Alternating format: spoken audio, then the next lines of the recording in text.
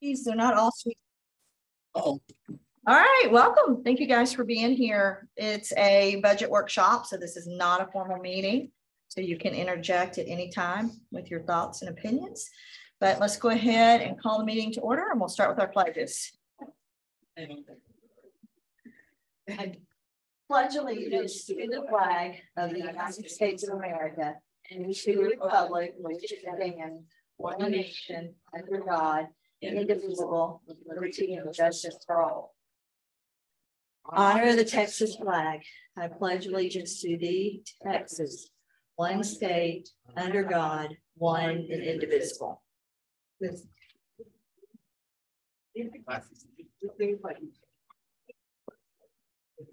My arms are I know. I've gotten to where sometimes I have my glasses and a magnifying glass. Ooh. Isn't that bad? Don't laugh, you're gonna get there. An eye doctor appointment coming up.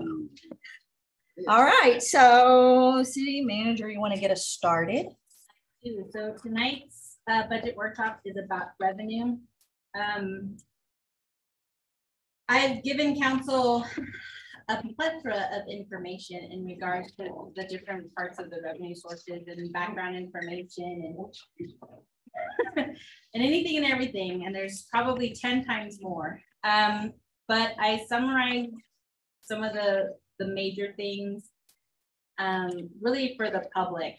But I wanted to go over a key thing that I had given out to the council. The first one being our tax rates. I provided a list of all of our tax rates from 2019 to current to give you an idea of what we had for each year compared to the no new revenue tax rate. So the no new revenue is the new term that the state uses as effective. So that's what the effective tax rate is. That is the rate that it's established that allows you to collect the same amount as you would have the year before. So that's kind of your baseline for any tax rate. And from there, you can obviously go up, you can go down. There's different directions the city can take for that. And then what we adopted. I know that Darren had put together a little worksheet that he wanted to give out to his residents in regards to the tax rate. But the key to the tax rate that I really want everyone to understand when we discuss it is there's an M&O, which is maintenance and operating. That's the day-to-day functions. And then the INS rate, which is our interest in sinking, that is specific to our debt. So the INS rate is actually set first. The INS rate is set to collect what we need for the year. So we don't just pick a number and bring in whatever we want for INS. It's specifically what we have for the debt for the year. So for fiscal year 23-24, our total debt is $390,491. But interest in sinking only has to collect $147,909. So that's the tax, the INS rate, what we have to collect to pay the general funds portion of the debt. The remaining portion of that debt actually comes out of the water department. And that would be $242,582. And so when we set the INS rate, after we know what our base appraised values are, that tells us one, our effective, out of that effective, what do we have to collect for INS? Whatever is left over is actual maintenance and operating. That's what we actually budget to run the general fund. That information is not in there. This is just some supportive information to explain how we get to the next part of that. Okay. So lots of numbers have to be plugged in to know which direction we want to go. The other thing that was provided to council was our preliminary. So the preliminary report for the appraised values came in at $516,402,898. There are over 3,000 protests. So that number, I can kind of tell you right now, will change significantly. I don't think it will change below 400,000 or 400 million, but it will still change. When is it? Okay. When is the deadline for that? So the protest, you had to protest by June 5th. So now they're just knocking our scheduling all of the protest hearings and going through all of the, I guess, the people's protests and what the documentation they provided I know with Darren being on the CAD, he'll get to be part of some of those hearings, I believe. No? Is No, it that's all the in- arm. Okay. That's the arm. Good to know, but so we It's basically probably gonna have to take kind a of- while. So then we get an updated one at the. very So beginning. ideally, the state requires that the appraisals district have this completed by July 25th, 26th. And then we have to have the certified tax roll. If for any reason the CAD is unable to provide the certified values, they have to provide notice because these are all state statutes. I've never been in Alpine when I worked at the county and when I worked at the city that they ever missed that deadline. They've always had it, whether it was last minute, midnight, they always had it prepared by that deadline. Wow. The question I was going to ask real quick, right up, was there's number of counts 4,062. When we hear there's 3,000 protests, that I wonder for all Brewster County or just city of Alpine? That would be all Brewster I was like, wow, is that 75% of people? But County. That would be everyone who's filed, and it's a little, I believe, a little over 3,000. I didn't get an exact. But so for the next basically 2 months, they will have to, or month and a half left, they'll have to go through all those protests, adjust accounts that meet the protest requirements or not, and then we'll get another one. I know last year, Denise, about the second week of July, sent me out another preliminary, just so I had numbers to start kind of to figure out our tax rate. So it's important to know the appraised values really do set the path for our tax rate. And so once we know that, we have a better understanding of where we stand and a better understanding of what our effective tax rate. So effective is the base, that's where we start. So after all of these 3,000 people have been seen, or talked to, that money, that the figure will go down, Most likely, yes. most likely. It won't go up. So I have a number of questions.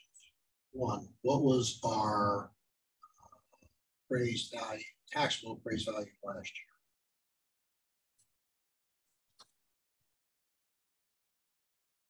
Do you have that in one of the documents you sent us? I have it in, I have. I didn't see it. No, Okay. it wasn't in one that I sent you. I was just wondering which one I needed to download. We have eight files that Megan sent us. They seem to be labeled pretty well. Yeah. Last year's appraised certified was 437,117,603. Okay, so basically 437 million. So the delta this year is there's $80 million more in net taxable assets for the city. Okay, so the next question I have then is, we had a survey and I gave you option 5. And you said option 5 is the same as option 1. Can you please walk through, because my 5 was leave the tax rate the same, okay, not affect the tax rate, just leave what percentage we do for $100 value, same. And out of that, we're getting revenue out of it, in essence, an additional $80 million, because that's the appraised value on them. So kind of walk through, Dick and Janice, a little bit about what the process is in terms of our options and what our limitations are. So because state law did change, if we were to use the exact same tax rate, we may have to go out for vote. Okay, so, and so help me understand, where is that threshold? So it really is all dependent on the no new revenue, the effective. So it's understanding the base rate. So the more the appraised values, the lower the effective.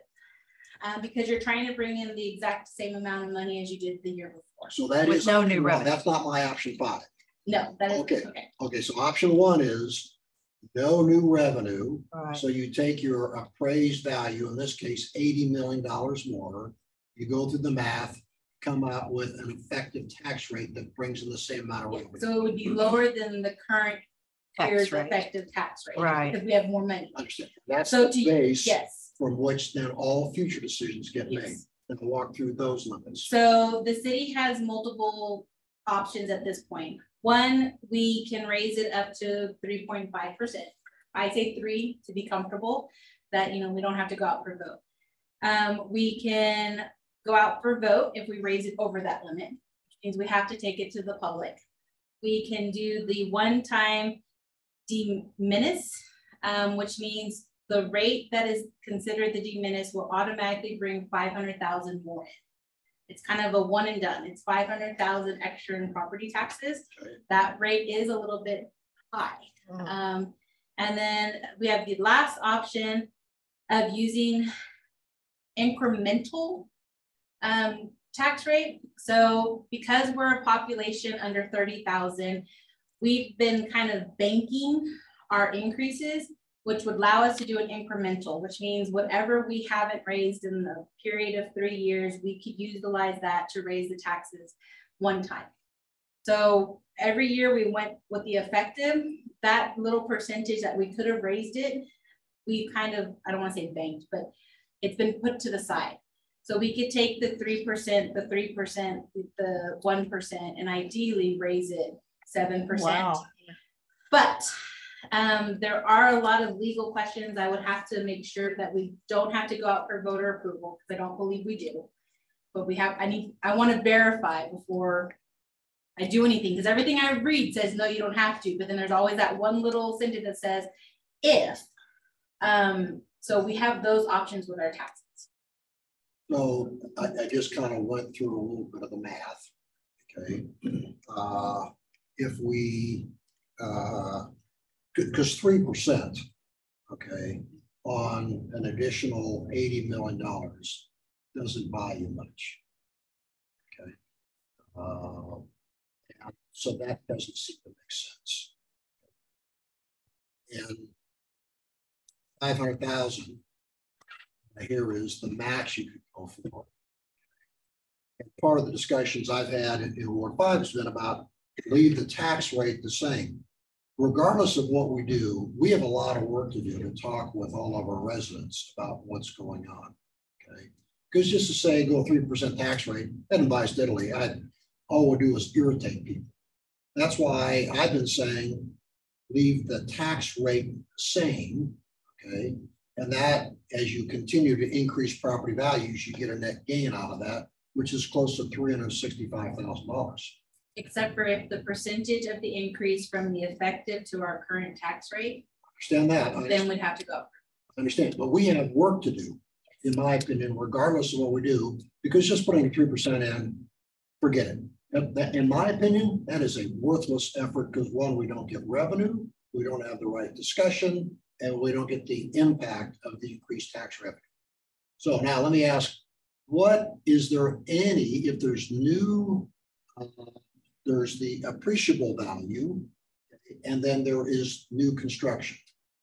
Is there any delineation between what the city can do with new construction, i.e. does it allow us to go up on our effective tax rate as a result of new assets? So basically they don't give a rat's. You could double your tax base going from 480,000 to $1 million. You're not allowed to collect any more money on that new property. It's all taxed the same. The only thing is how we report it. We report basically, you know, what we're bringing in and what from that is coming from new property. Okay, so in my opinion, regardless of what we choose, we have some work to do to educate 6,000 people in Alpine about what's going on. First, they're pissed off because their values went up so much, basically 20%. That's really what's happened across the board. You can see minimum. But if we went up 80 million over 437, yeah, that's pretty close to 20%. So your total new taxable value in the preliminary is $2,852,834. Yes. Yep. So we have some work to do regardless. And I think we as council need to talk about a strategy and really talk to residents about what that looks like so they really understand. One is property values are going up. Okay. People are realizing value out of that. As we talked a couple weeks ago, there's some property in the tax rolls that are unbelievably low, have never caught up. People will catch up with that when they sell the property. the flip side of that is, you know, so people can plan, you know, you'd like to be able to have the tax rate and when's the right time to go collect it. So in my mind, we're gonna have a discussion. And that's part of tonight. I know that Darren Nance did bring it, you know, what exemptions does the city provide? So a lot of cities have multiple types of exemptions. The only exemption that we have under the city is the homestead. We don't offer any other exemptions. Well, age, but the age and veteran are regulated with the state highway. Okay, gotcha. So we don't really get points there. But the homestead, because I know that Darren's been looking at, especially how to do economic development and things to bring in. You can correct me if I'm wrong. But looking at, you know, the 380s, the 312s, these are exemption programs that help businesses. So we currently offer nothing. It's just the homestead. So in this budget, what is that? Is that an ordinance? How do we do that if we wanted to offer exemptions for economic development? You would What's the definitely process? want to put a policy and procedures in place, because you don't want to just say, oh, here's $2,000, good luck. Right. So we would want to attach that to the budget. What would we want to do? I don't think right now you would be able to attach it to a budget without doing a lot of further understanding of what all it entails. Do we have to have a formal ordinance? Do we have to have it through our charter? I was trying to find out specifically, Darren had brought up, you know, the charter allows for certain things. Does it allow for us to do that? Not every city has that in the ability to do it. It's to provide loans and grants and that kind of thing. And then it's fully understanding the impact of a 380 and how does it get monitored? How do we verify? It's that procedural side. It's not just handing the money. It's saying, okay, I've given you the money and now I'm going to see you do A, B, and C. So we would need another employee basically to manage that. How would we do it procedural or administratively? You would definitely want to have someone help with that, because then you get into like your private public partnerships. You know, there are beneficial, but I've seen the downside of them, especially in towns that don't have someone dedicated to manage them, because then the private side has the upper hand. You want to make sure that the public side is covered and that we have someone who's keeping up with all the regulations, keeping up with the contractual, making sure everything is being done, and we don't have that in Alpine. When the city had a chamber of commerce, was that partially financed through the city? Funded through the city? Kind of, sort of, no. So I say that the chamber ran independently from the city. The city contracted with the chamber to run the visitor center. So we paid the chamber to manage the visitor center. And so that kind of got convoluted with their books and how things were being done. But we didn't actually sponsor the chamber. But revenue from the city did go in towards economic development in that regard. Tourism. Sort of. So the city paid the chamber $80,000 a year, or the equivalent of, okay, gave them the visitor center and funding to go work that. Okay, that contract was terminated when the executive director of the chamber started embezzling some money. And she got terminated. City council said, pull it in-house. So they lost the building. They lost kind of their storefront. Yep. And they just slowly fizzled out. Yep. What were you going to say, Darren? One last question on this too would be with the governor calling a special session on, and they haven't figured out if they're going to do all that. When does that come to conclusion? So we know how that affects certified values. I don't know how long this first special session will last. This is the first. I know in the prior legislative sessions, they've actually called 2 and 3 special sessions to go through them all. So basically, when I look at legislation, I look at the September 1st deadline, because that's when a lot of things will go into effect, because that corresponds with the state's fiscal. The other big date to look at is January 1st. So as they're going through this legislation, the special session, it's really just paying attention to how the bills are worded to when they take effect. There are several bills that take effect based on the vote. So if they get a 2/3 majority, they become effective immediately. So as far as all these big property tax ones that are really up for debate this session, they may get through this session and some will pass, some will fail, or they may get pushed into a second session. It's really up to the governor. That's why they put it on the front burner too, so they can resolve the values of tax. So that could affect us. That could affect us, yes. Hmm. I mean, the big one that would definitely affect us is the homestead, 70 to 100,000. There's a lot that will affect the schools, which affects our community as a whole. But even if the homestead went up, given the increase in asset values of almost 20%, that would be de minimis on effective tax rate. It should be, yes. For us, they do it. There'd be a lot of homestead people who would be happy as the primary property, but in terms of impact to the city of Alpine, going to be almost zero. In fact, it just reduces the potential amount that goes up, but that's not going to be huge. Got all that? That makes sense? So essentially, what's the homestead values right now? I don't recall, and I should. You have it on the document. I got homestead, and my problem is I'm too old, I'm a So veteran. It's and I've got 70,000 right now. Okay, so let's assume it goes up to 100,000, so it's $30,000. If you kind of walk your way through all that, the number of properties, kind of $80 million, that's not gonna be much. You may lose 10 million. I'll say you lose 10 million. That is overly optimistic. The other side of the homestead that I'm hoping will kind of help the city manage, is STRs that are homesteaded that aren't Going actually away. homestead.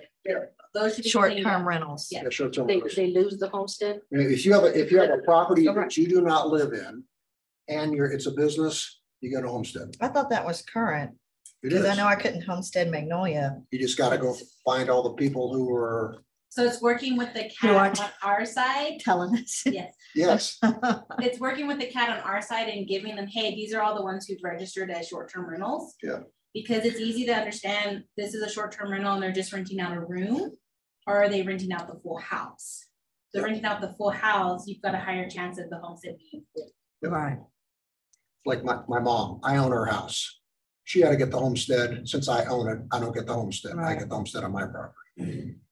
And I did bring that up in the council meetings about one of the legislative things that passed was that the chief appraiser officer will now have to come up with a mechanism to verify the homestead every 1 to 5 years. So what you're saying is if you own multiple properties, you can only homestead. Right. That's correct. The one that's your residence. Yeah.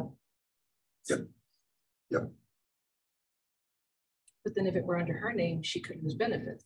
No, if it was on her name, she could homestead. It's not a problem. She could homestead it, she But could but age wouldn't she lose exemption. benefits? No, she wouldn't. You still get your social security. She still Social Security, gets all that stuff. Well, but if it were like Medicaid and stuff. No, like she's that, not. Why should I get any of that? Yeah, I mean, I don't know, Yeah. but I'm saying, Yeah. just population wise, you Yeah. could lose. Yep. So anyway, okay, so one of the actions in my view, we need a tax strategy, property tax strategy. So, and yeah, so this is a key document. to We need a everything. what? I didn't hear you. We need a property tax strategy. One, educate residents. Two, what does it mean from a council standpoint and from a budget perspective about going forward? Okay, right now, people are so up in arms about property values that they're attacking on that. In my mind, we ought to let that settle out and then decide what our game plan and strategy is going to be. In my opinion, you don't want to poke people in the eyes and say we're going to, regardless of what comes out, we're going to jack it up 3%, because that doesn't buy you much. It really is, what's our plan and how does all that work from an overall strategy, broader budget and the implications. And one thing that the public and the council both need to know, we have to actually approve the budget before we can even approve the tax rate. Yeah. Right. So the budget has That to be in helps. place no matter what. We have to have a strategy for both. That helps, So- yeah. after getting the certified appraised, certified tax roll, that's when the tax discussions really start, because we don't really have a base, we have an estimate. Right. And then based off of, you know, the protests, and you've heard a lot of the public, you know, upset, these numbers could change. And so we definitely want to wait till we have the exact, so before we start even really strategizing. So that was another big piece of information. Yep. Just back to the authority to levy taxes. 5.4 of the charter says the city may levy taxes for any type and amount not prohibited by laws and constitution, state protection, or other provisions of this charter. That's it. So I would think we'd have flexibility.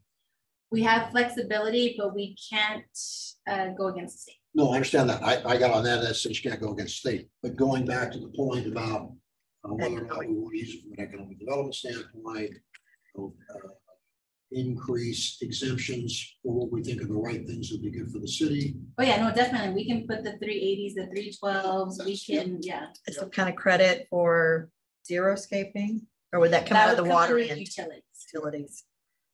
Yeah, I think that would be wise. You need to work that. Yes, we do. We're talking about it. Is there some research we ought to be doing now about what that would look like if we were to consider that? To consider, The xeriscaping or the what? yeah. No, Two conversations. Two conversations. Certainly one of those, but, well, either one. One in terms of if we're gonna do the 380s, 312s or whatever, okay, and or if we wanted to give credits for xeriscape or whatever.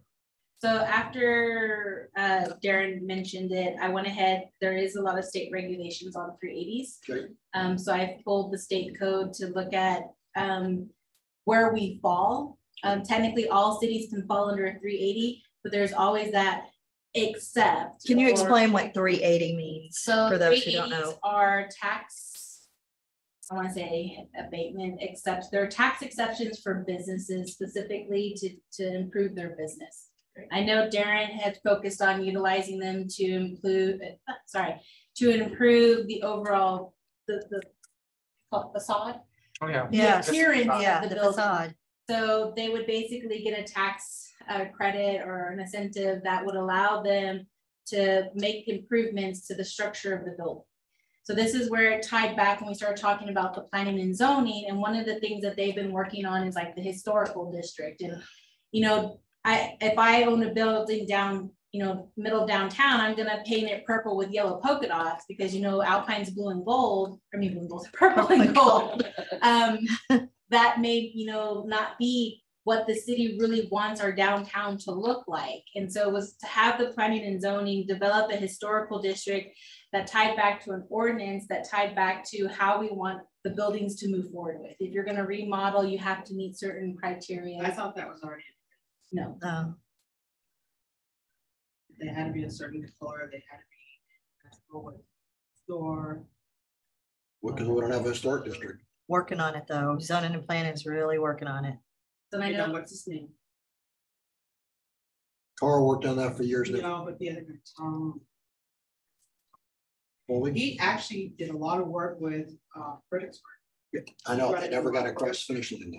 Yeah, and P&Z never moved to it. so and that's kind of unfortunately been a thing is I've heard it come up. They had a map for it. I know Carl Fleming did a huge ordeal with it. It never went anywhere. Yep. So I know Abby is on planning and zoning and she's real focused on it. They've already tried to meet downtown. They're starting to look at things. Fredericksburg is one of the main cities that people are looking at for that reason, because they have a very specific type of structure they want in place and they want their downtown to look and be inviting and things like that. And they work back with the business owners to be able to assist them with keeping those remodels to what they're asking. Okay, and then another question for those who haven't heard of it. What is it 312 and how's that different from a 380? That one I'm gonna have to look up because I had not heard. I know That's okay, look it up. 381's county, same thing as a 380 for a city, but a 381's county. Oh, okay, so 381 is county. And I would think that the new law firm or whoever gets hired in that regard would be a great resource. Yeah, a 312 deals with Texas public policy. It's a tax abatement as well. It's a local government agreement between taxpayer and taxing and exempts all or parts of an increase in the value of the real property or tangible property for taxation for a period not to exceed 10 years. So that says it goes up you can then abate that to allow them to reinvest. So rather than tax them, you can say, oh, let's see, your property went up $500,000. We're going to keep your property tax rate exactly the same, okay? But if you invest that back into your business. And that's where you want someone to be able to monitor that. Yes, You yeah. want the documentation to show that they're actually reinvesting it and not just collecting, Right. that extra. So that would have to be a city employee, or would it fall to an economic development board? Someone has to manage it. We have to figure out how to go. Yeah, It could be either. Doesn't matter. It's whatever the city decides. And I would think that could be a opportune time for it because of, our suppressed values on commercial properties with that an actual tax payment could be a big deal for them. Oh, fool. Returning that, something that could be bad. and there are state guidelines, and we would just have to go back and some specific policy ordinance to We being you. I've already started working on it, so it is possible. We need Megan to clone herself a couple of times. Can't even handle myself. You want more of me. The The only thing workload. with the 380s is, I want to make sure they have to be reported to the state. Yeah. So there is an annual report that has to be filed if we have 380s and where they're at, so that the state collects that data too. Gio's really lucky because he can say none. So it would be No. you that would have to send those reports. Okay. Unless we hired or had someone specific that managed that type of. Contract out for somebody. So the next item of interest, of course, was the debt, and where we are currently at and where we're at with our reserves. So at the end of 2022, actually at the end of 2023, we roughly have $3 million in debt. Then that obviously is between the general fund and the water. Over 2 million of it is tied to the water department, and the remaining 600 and something thousand is tied to the general fund, the INS. And so that's the debt transparency form. This is what was provided to council. This is actually online as well. We are required to report our debt annually, Right. and the state does keep up with it.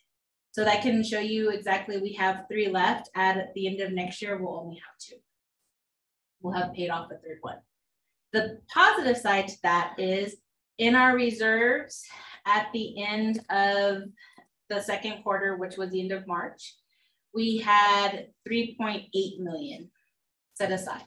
Well, $3,877,147.70. That wasn't attached to anything else. So these are all reserved account for specific projects. Okay. So the street portion, which lists $289,035.20, that is tied to this year's budget for street improvements. That's what it was dedicated to, with street improvements. So that's what has been added. We do have the ARPA funds that have to be specifically used for infrastructure, and we've allocated that towards the wastewater treatment. Then we've allocated to the airport, to tourism. We've allocated funds for the generators for that FEMA grant. We've allocated funds specifically for the Holiday Inn lift station to figure out how to do that one.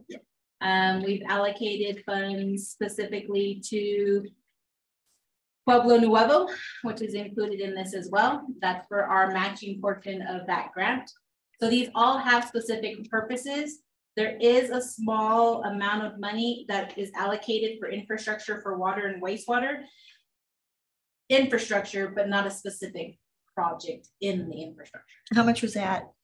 So at the end of March, it was 796,511. So that's how much we have. That is kind of, Allocated. it's for infrastructure specifically for water and wastewater. Something breaks or something like Which we that. Yes, Yeah. that's your emergency. The 1.3 million, we allocated half of it automatically to the wastewater for that project specific. The second half would be allocated as well if we go into another phase of repairs like the clarifiers. The general fund, because of our collateral limits, we moved money into the reserve so that we didn't get in trouble with our auditors in the state of Texas. So there is money in the Techstar account that is 500,000 specifically from our general fund checking account, so that we wouldn't go above those collateral limits. Right.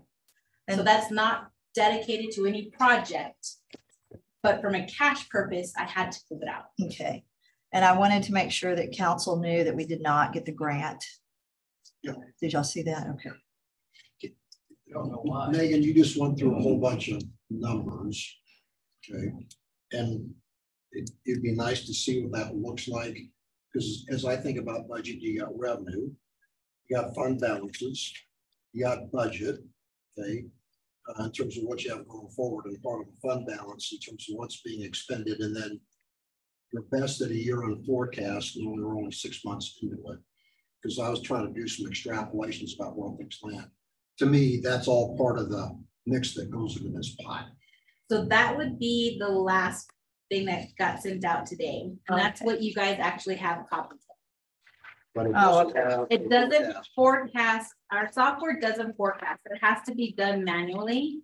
And unfortunately, when I tried to extract from PDF to Excel, it didn't, I had to do it all by hand. And that's where it becomes time consuming. I'd hope to cut and paste. Okay, but you're not there, and that's, at what point do you think you'll have a reasonable forecast for year end? I'd like at least a couple weeks, 2 weeks. I'm not fussed at that, Cal, in terms of timing. It's one of those things to march through. Because when we looked at last year's budget, it showed revenue of $15.4 million in the forecast for this year, 14, or this next year, 14.8. I'm trying to reconcile how close you think you're going to come to the 15.4.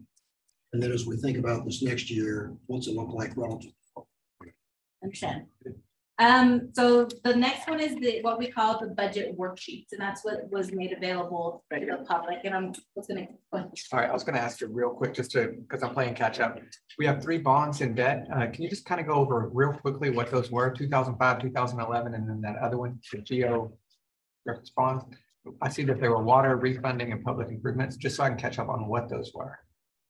So the bonds that are in question. The 2005 was for the south side improvements. That was the new water lines that were put in on the south side. The 2011 CO was the animal shelter. It was like 13 projects. It was a combination of multiples. And then the GEO refunding was a combination of all of the old debt plus an additional amount for like the quiet zone, once again, a list of projects that some were completed somewhere. A lot of them pertain to water improvements and into the wastewater. And that last one. And I can get you those specific. I have a separate file that has all those. That's perfect. I was just wondering about the history of what we spent money on. So historically, the city would refund or borrow money every 3 to 5 years. So they would combine what they could call back into another bond itself, kind of refinancing, trying to get a lower interest rate. And then they may or may not add a project or 2 to it. Or they would go out. I know that the 2011 specifically, that's the one that everyone was very upset about, had, I believe, 13 to 17, I think 13 actionable items. That was the animal shelter, that was improvements to the old city hall, that was improvements to the wastewater treatment plant. That was supposed to be a quiet zone. That's the one you hear everyone talking about. Ideally, they only completed about 2 or 3 of the projects, and the rest just went into operations. Thank you.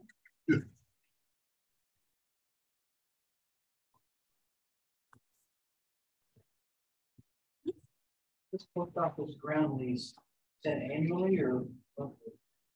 Which figure are you looking at? Well, say 7,500. What was the question, Karen? I didn't hear it. I'm post sorry. office ground lease, yeah, 7,500. Okay, let me. Post, We own the land. Oh, post office ground lease. So Oh, they're paying us this. yes. Okay. So Yeah. we own the land, someone else built the building, that's a lease that the city gets. That makes it better. So everything that you have to. This is. So these aren't expenses, this is all money. Over time, we've kind of tried to break it out a little bit, be more specific. So non-departmental is pretty much like our sale of property, our auctions. Workman comp used to be in here, but we actually tried to break it down per department. And the reason why I want to explain workman's comp, because you'll see some of it in some of our departments. The city pays 100% of an employee's salary while they're on workman's comp. We get reimbursed from workman's comp itself for about 70% of that. And so we deposit it back in, but we're paying 100% as long as it's an eligible workman's comp claim. But I kind of wanted to explain how it's set up. So the first column is actual experience for 21. So that would be fiscal year 2020, 2021. The second one is actual experience for fiscal year 21, 22. Then we have the original budget for 23 and any amendments we make. Amendments can be made by both internal and request of council. Department heads are allowed to move within their departments up to $5,000. City manager and director of finance authorizes above that. Anything that hits salaries and overtime has to be amended by ordinance with council, and that's in our charter. So the original budget and the amended budget will sometimes not match because we've moved money around. Now the actual experience for the year of 2023, that is until March. So we do it until halfway through the year to give you a 50% look. Last year at the beginning of July, I switched that to June to a 9 months so that you had a longer look at what was actually being brought in. We're not through June yet, so I can't do that because the information would be half right. So this is as of March, and this shows you pretty much everything that had been brought in. We did have an auction in June. Not a single item from the city was actually in the auction. It was all PD abandoned and impounded vehicles. So you won't see any reflection of income there. We thought we would have items from the city to auction, but we did not. Some of the big things that you'll start seeing changes with this year, we are required to follow Gatsby 87, which deals with our leased equipment. That is our Xerox machines. That is our vehicle fleet. That may or may not be our landfill. Anything that we lease and have a contract that has kind of a start in maturity, all has to be recorded. So you'll start seeing like other financing sources, fixed, it's all in here now. That's one reason why audits take a little bit longer. This is a huge impact on our system here. So we have to start recording all of that as well. So Megan, and I get there's more work to be done because now you got to do recording and all that. What does it mean to us as a city? So as from a city perspective, you're going to start seeing really the benefits and or the income and outcome of having these equipment. Okay, so it's an accrual they're doing to make sure you got the proper capital evaluation with depreciation and the lease income. Yes. I got it. Okay. So the first part is kind of what we used to have as a catch-all. Almost everything was listed as non-departmental. Over the years, we've broken it down. Very interesting is to pay attention to interest reserve accounts. This is your Techstar and your Texas class. You'll see where we budgeted, you know, 2,500, 1,000. Techstar has brought in 39,000 in interest. So the more money we have in these accounts, the more interest we're going to collect. So its understanding is if we're going to pull some of this money out to complete projects, we can't budget high for those because we won't collect the interest. Excuse me, what's a concrete project? So that was initially one of the projects that was money put aside for the walkway through the creek. 200,000 we got from. Yeah. So that money's actually been reallocated to a splash pad and to the, doesn't mean it's happening, but it was done. And then money allocated to the generators. How much you gotta tell these people we're in the desert? Want a couple of grass, or you want a couple? Quick question. So if we look at 21, 22 on that, and like Techstar was $8,008 compared to 40,000 this year, is that you were talking about? These are the extremely liquid accounts where we can put money in and take it out, you know, at your leisure. Yes. Why is there that dramatic difference? Were we not investing Interest much? rates. Oh, Well, you're right. interest rates that only went up, but we also deposited 1.3 million from ARPA funds into it and 500,000 from our checking, so we wouldn't hit collateral. So the balances themselves changed significantly, and then on top of that, the increased interest, it just perfect timing. But it's de minimis in a $15 million budget. It is, because most of it comes from sales tax and property tax. The next category is administrative. You will notice that the admin and enterprise fees are not actually in here. They had not taken place yet as of March. Unfortunately, new staff, new turnover, new changes. It just hadn't been done. So can you remind us what those two buckets are? So the franchise fee is 5% of what is collected from our water, our wastewater, of their revenue, 5% of their revenue, water, wastewater, sanitation, and gas. So every month after we get our total collected, we take 5% and we move it into the general fund. It is an allowable fee by the state. Basically, they're paying us to have a franchise here to manage. Administrative fee is 8% of the budgeted expenses without the debt.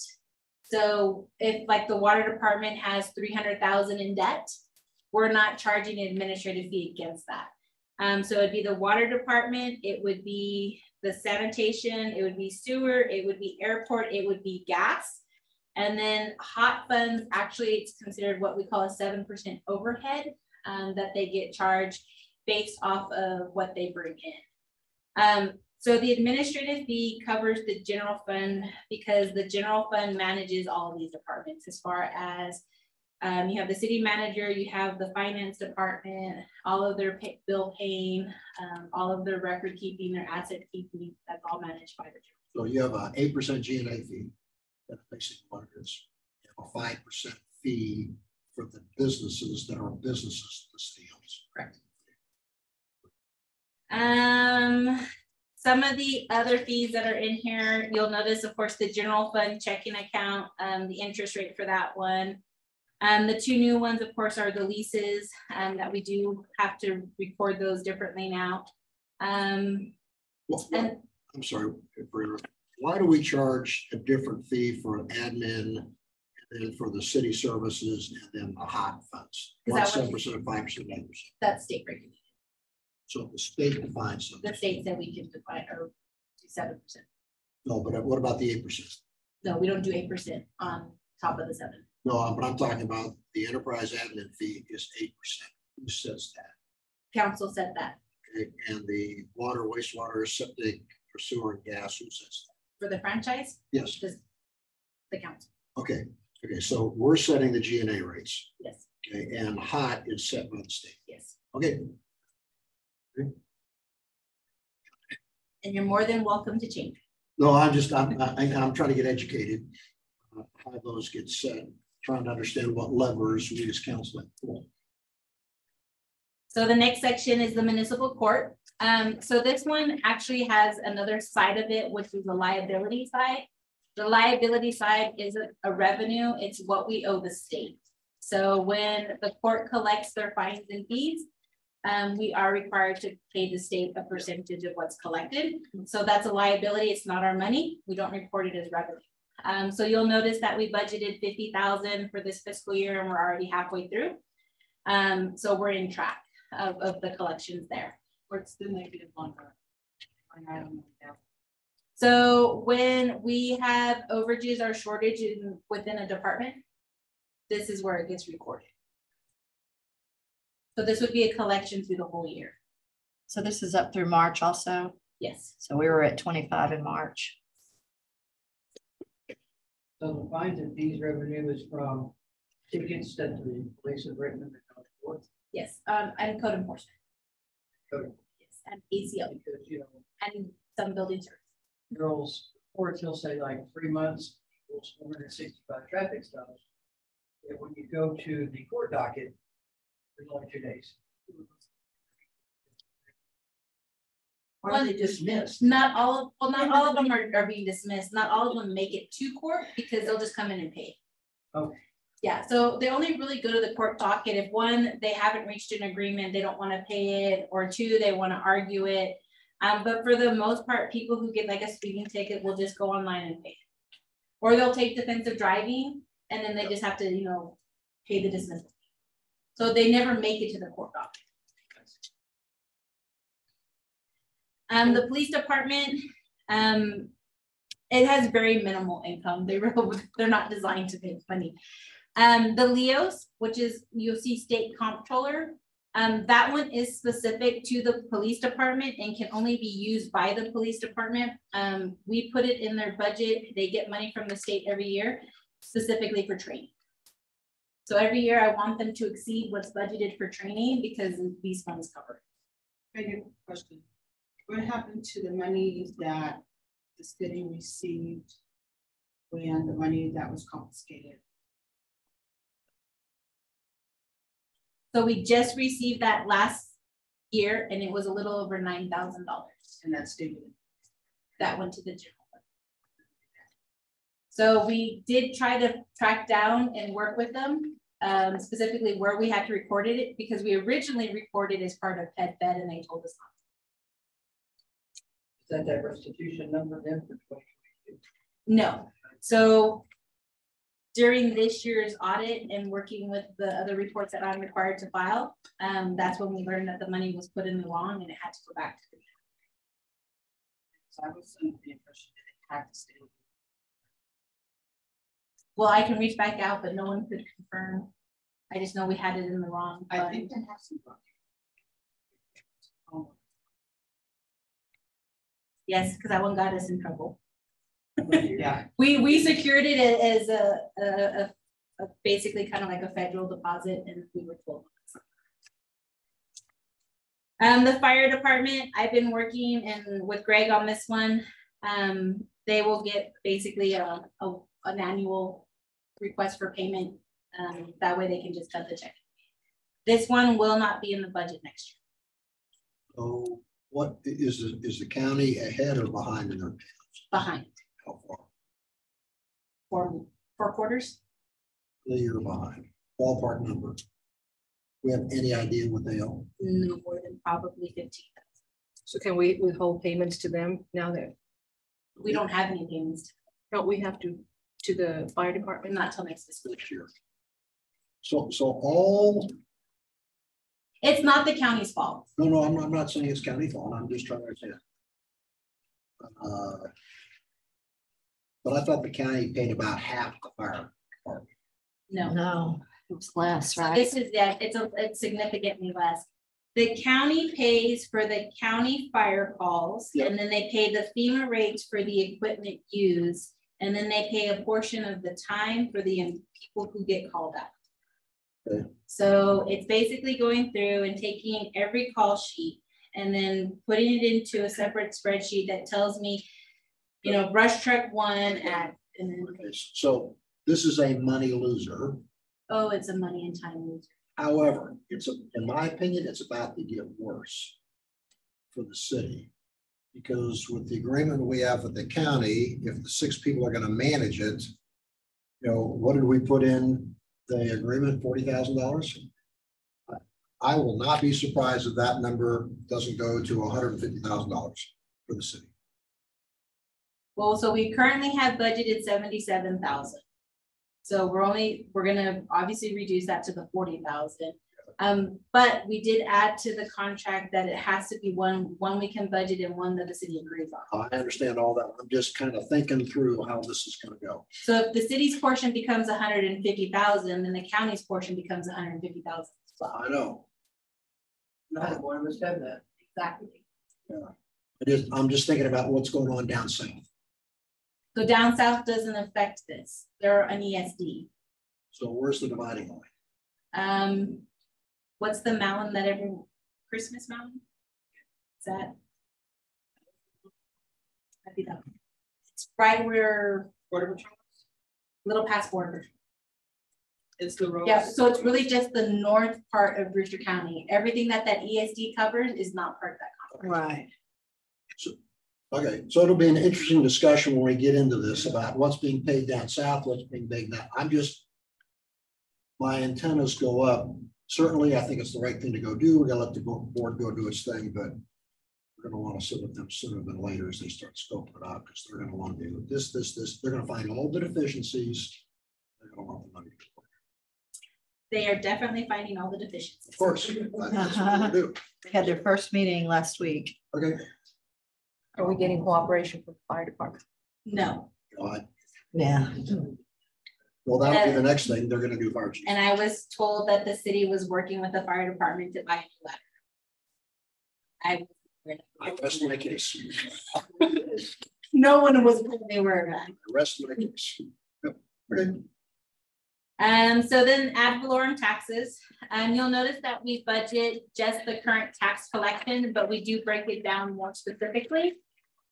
When the taxes are collected, there is a difference between what is current and what is considered delinquent. Remember, tax bills are due specific time periods. After that, they do become delinquent. So then we break it all down. We have budgeted $1,992,874. We're at $1,706,000 at the end of March. We collect taxes all the way up until September 30th. Building services. This is all of your permits, your plumbing permits, your building permits, electrical permits. This was as of March. We do see trends with the building services. The colder months, obviously you don't have as much construction going on. And then the permitting process starts to really pick up in pretty much from February to September. When everyone, I think, is out for vacation, they have time to work on their houses. One of the things that I have asked for Drew to work on this upcoming year is a huge public education program and getting as much information out there so that they understand that there are certain things that they are required to have permits for. We even have our own staff who's not aware of it. So getting that information out there will help.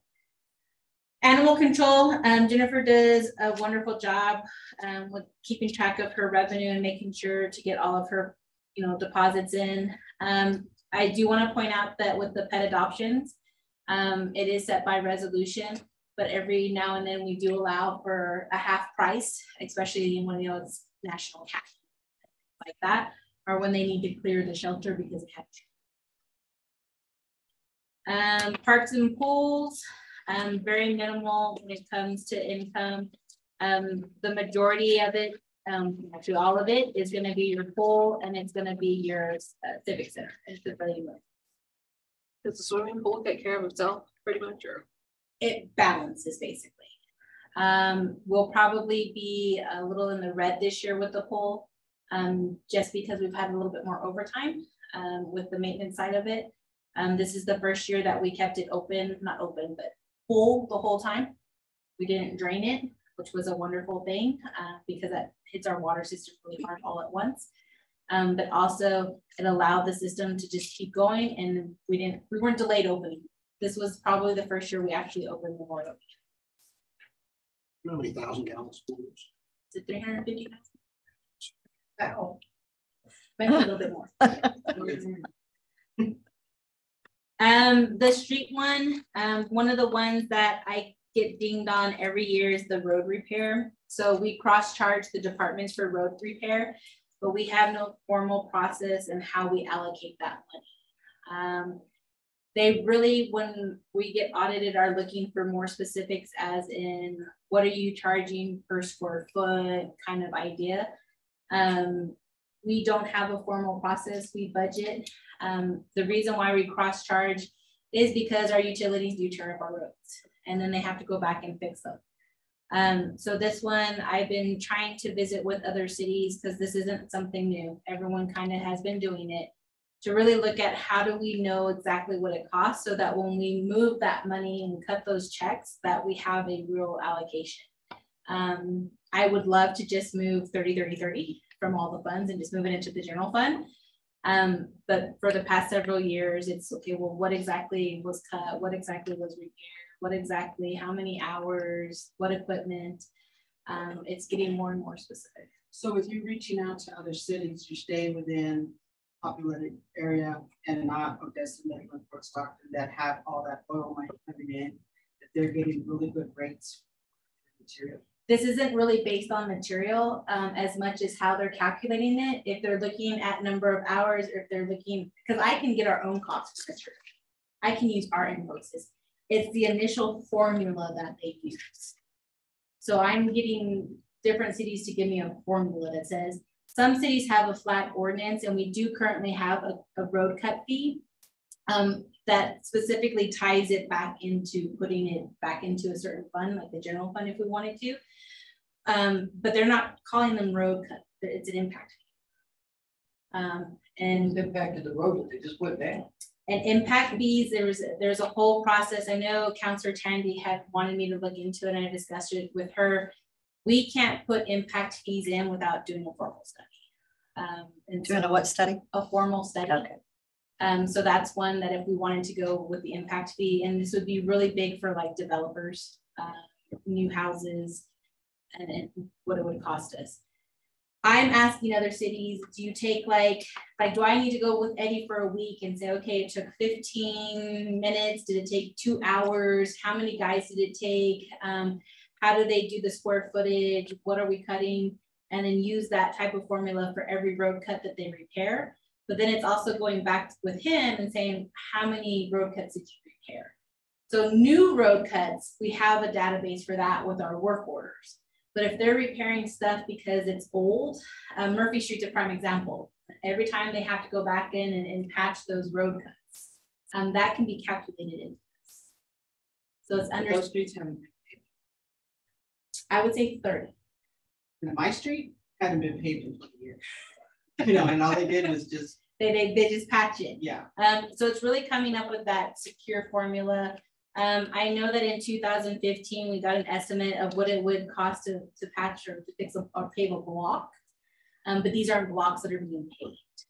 And so ideally it's, you want to be one, transparent, and you want the public to know that if I'm moving 20,000 from the gas department to cover repairs to the road because of the gas department, but then my work orders only show 3 road cuts, those are really expensive repairs.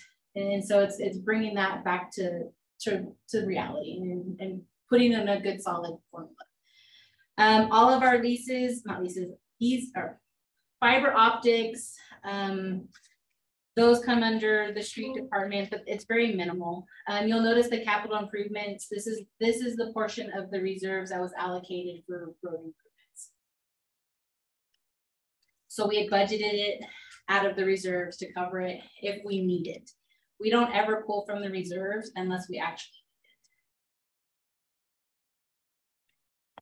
need it. City sales tax, you'll notice halfway through, we had already brought in 50% of the budgeted 2 million. We have the electric franchise, telephone, TV franchise, and of course the mixed beverage. So when you see the bars busy, remember it brings in money. All right. Do we know, Megan, why the 2022 city sales tax was 10%? We got a one-time, we didn't argue it. The state can pull it from us if they want, but in February of 2022, we got over $400,000. That's my question. She took it and held on and held her breath for a few months. Yeah. I'm still holding it. They don't come and take it. Yeah. It was born. So we did reach out because it was a bit of a shock. Yeah. And I do know from experience, the county got this huge, and then the state came back and took it because it was the wrong deposit. I think I've narrowed it down to the business that hadn't been paying their sales tax. And so they got hit all at once and we profited. So that is all the revenue we currently collect for the general fund. So you'll notice the two biggest things are going to be property tax and sales. So if you were to look at just the number right now, if you're just shy of $3 million, you expect this is going to be closer to $6 million in terms of our experience for this year. I think we're gonna be definitely around 5. Right now, this last, so 5.8 was the budget. You think it'd be closer to 5 or closer to 6? Oh, closer to 6. So my question. So. Okay. And when will you be far enough along to have some estimate of what you think 2024 is going to look like? So once I get the Excel spreadsheet, I can start putting the formulas to give me an estimate. I know when I've been looking at the sales tax, and I did provide obviously the sales tax chart to you guys, and I'll share it on the screen. We do increase every year. But we had that one unpredicted like 17% increase. And so I believe in what I've done, and I think what was done in the past is we estimate about a 2%. It's conservative. And factors.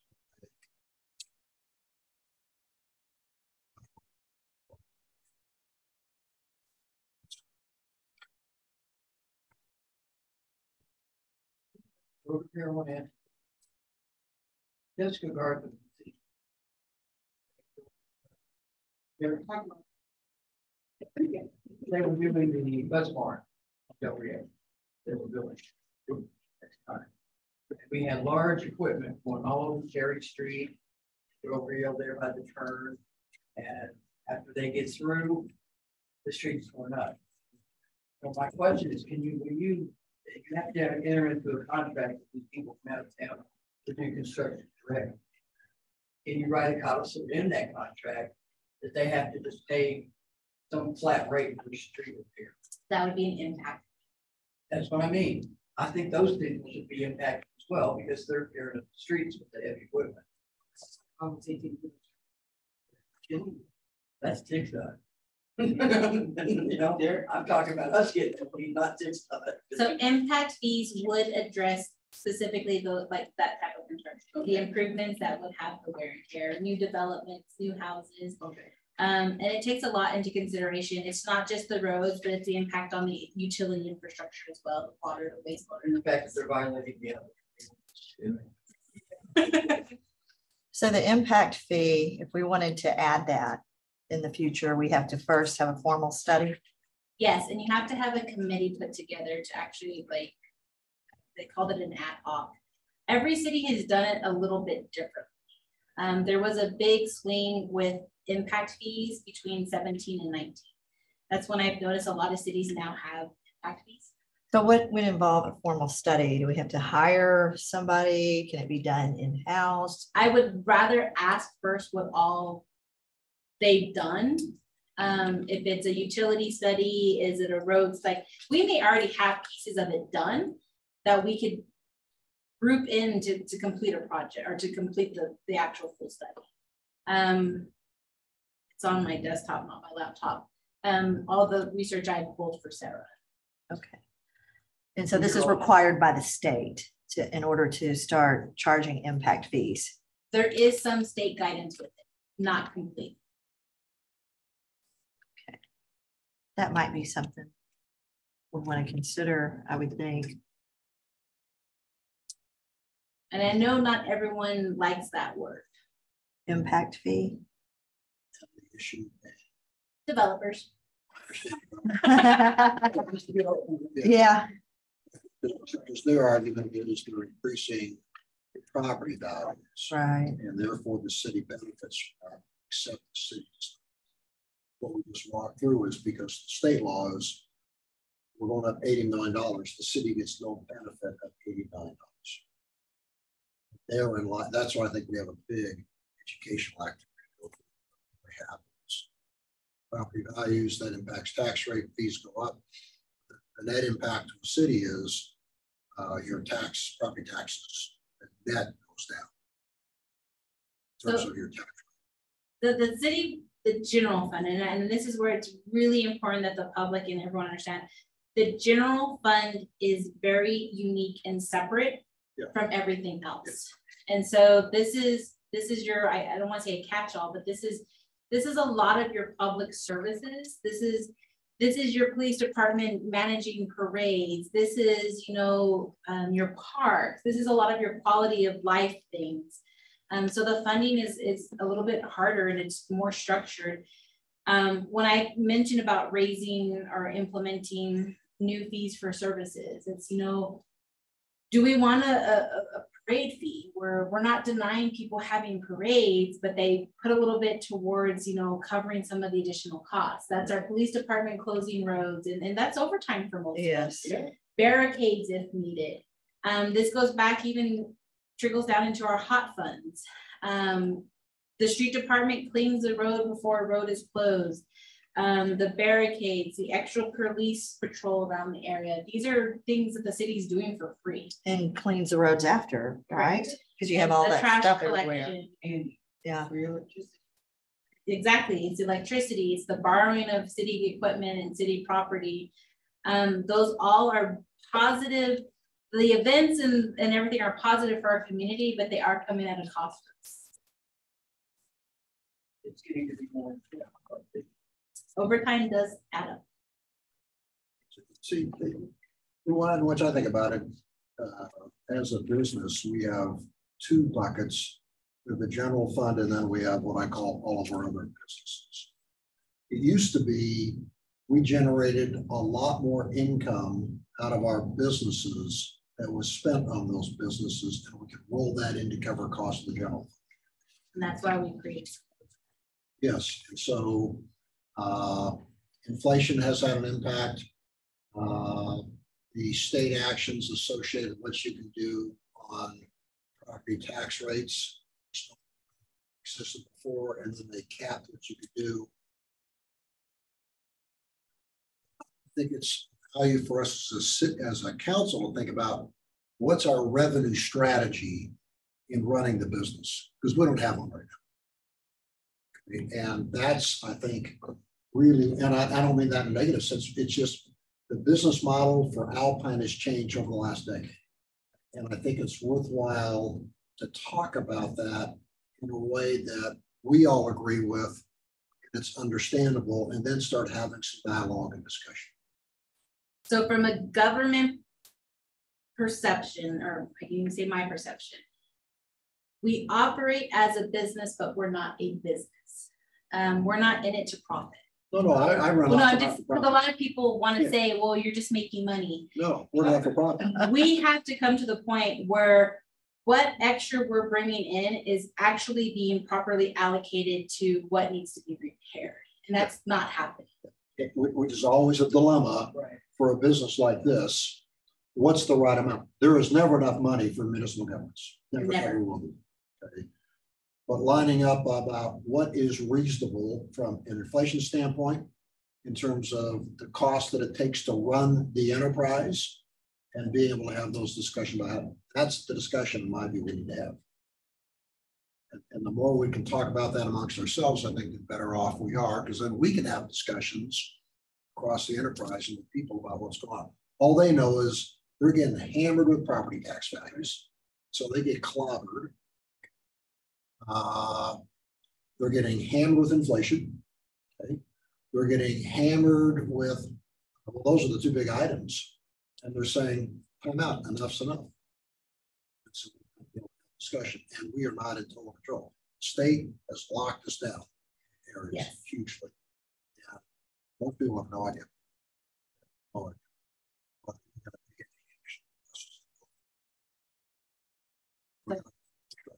So now you guys know everything general fund. Yeah. Well, I noticed there was a thing that inflation went down again. Well, inflation just didn't go up as high as it was going. See, there's the other difference. Anticipation was lower than. That's exactly. It's still going up 4.5%. Years. Yeah, still going up 4.5%. We're at the end. Yeah, You maybe. know, with you saying about educating community citizens, you need to find someone that is very fluent in their Spanish. Yes. To be Oh, able no to question. reach out to these No question. Because they just don't get it. Yep. Well, and it's not And it's just, hard to understand I think the it's English both. terms. it's both sides. Yeah. There's a lot of people that speak English that don't get it. Yeah. Well, they see it. There's not a lot of people who really care. That's the point right there. They're I just know. gonna complain when it has to, it affects them. I mean, just look at the audience right now. Uh-huh. Well, and I'll just mention the chart that I was working on with Megan, that over 3 years, taxable property values in Alpine went up 20%. And actual revenue from ad valorem taxes went up 2%. Yep. Their values are going up, but their taxes are going up. We're not clear. Yeah. Okay, so the next one is our enterprise. This is our water, sewer, and sanitation. So this is a separate component, a separate fund. Everything's regulated differently. This is kind of divided in the same areas. You have your interest on your reserve account, and then you have your interest off of all of the other accounts, which is your customer deposits and then your operating checking account. Of course, those significantly have increased because interest rates have gone up. And of course, what we're holding as balances. We carry a lot in our checking accounts. Hopefully over the next couple of years, we'll start moving that out and actually putting it into some investment, get a little bit more back. Water revenues, it's a very simple structure. It's what we bill monthly. You'll notice that bulk water has changed. We now record bulk water, everything into the water billing. We used to manually send out invoices for bulk water. We now have that through our system. So it's recorded as all water billing. We have, of course, return check fee when we get bounced checks. You have tampering, vacation, the reconnect, disconnect fees, road cut fee, your extension fees, your tap fees. Billing adjustments is when we have to adjust a bill, whether it be something that was billed incorrectly. These are recorded only outside of our normal billing process. So a lot of people will get a bill and they'll have an adjustment or a credit. And then they'll just see it on their next bill. These are ones that specifically get recorded that there's not a next bill recorded against. So why does it? No, they're not paying for the billing. Oh. No, we just record to show. This is money that we're not going to have come. It was So billed that week. Are we getting the meters correct? Every month. So we're not estimating them. We are not No, estimating. and I like what Andrew does. That was so, he told me the board and all, and talked to me. That is just awesome. We still have meter misreads. There's always going to be human error. Right. But as soon as someone calls it out, we do a reread, we go out there and we have a discussion. With the meter readers, they're all assigned routes. We kind of say, hey, what's going on? Did we skip it? Did we not be able to read it? Was there something? So we have meters that there may be something wrong. I am guilty. I opened a meter and there were things inside I was not going to look. Oh my goodness, come on. I went back because I got in trouble. But there's just sometimes you're like, not today, not today. I'm not gonna mess with. What was it, like a snake or a black widow? I'm Or not sure what it was, but it was moving in circles. oh, okay. Frogs, lizards, cockroaches, black widows, Scorpions, tarantulas. I will forever be grateful for the individuals who come. I am deathly allergic. I run. Came up on one and I just ran. I ran past the truck. I just kept running. Yeah. Because they do scare me. Bees, Oh yeah. they know you're scared. That's why And they want run with me. So with the water and all of the utilities that have, can you elaborate on the budget billing? Because if they missed a payment and you cut them off the budget billing, what makes the city think that now they can pay full price and not the $280 they were paying versus the $400? So when you get removed from budget billing, so there are requirements to be on budget billing. And when one of those requirements is skipped or doesn't happen, you do get removed from budget billing. When you get removed for budget billing, you have to now pay what is owed plus your regular monthly bill. So you're not paying the same every month. So what we do is we put you on a payment plan for no more than 3 to 6 months, depending on where we're at in the fiscal year. We don't want it to go over till the next fiscal year because we want you to end in the fiscal year. And then we work with you. We really want them to really just get on that on the payment plan to get caught up and then resume their normal fees. We have a large number of people on budget billing. That's kind of funny. The gas side is definitely something that is needed for budget billing because during the winter you're higher, the summer you're lower. On the water side, we have people on budget billing who are paying the minimum no matter what because they don't ever fluctuate. But we really do try to work with the customer.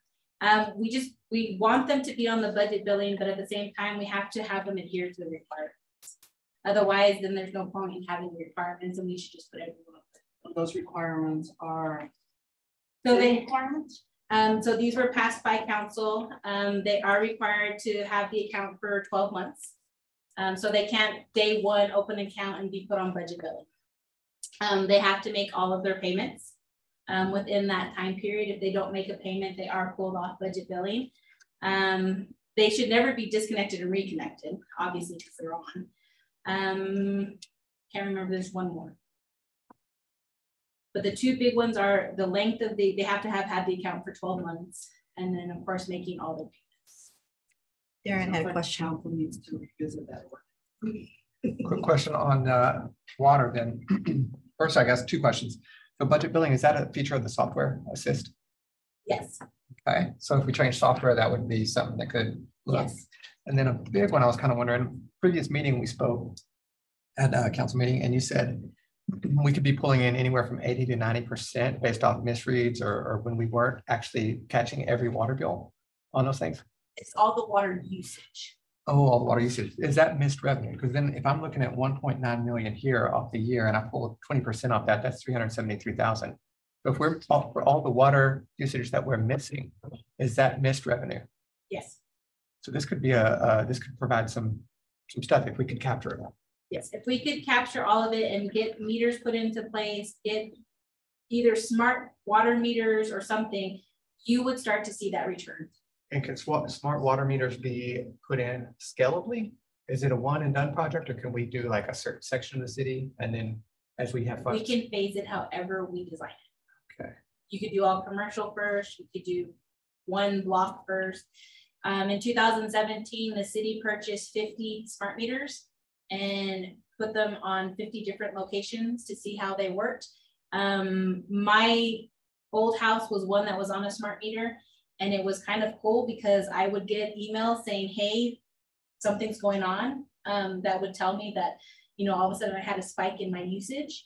So I kind of knew, oh, If you had a leak. have a leak. Yeah. Like when I'm sitting at work and my email's going off, I'm like, what in the world? It told me there's something, I have a leak in the house. Yeah, they are pretty cool. So can you share with us what I call the business deal? What it would cost for smart meters? What we expect for returns? So we never went any further than that, Rick. We put the 50 in and I can't, we don't have access to that software. We never did any type of analysis on it. It was a. Well, no, but what I hear is we could have a strategy and what they're suggesting, we go to a certain part of the city to do the smart meters. Just like to understand what the business proposition is. What's it cost for the capital? I know that when Scott Perry was the utility director, he wanted smart meters and he was told 1.4 million to outfit the city.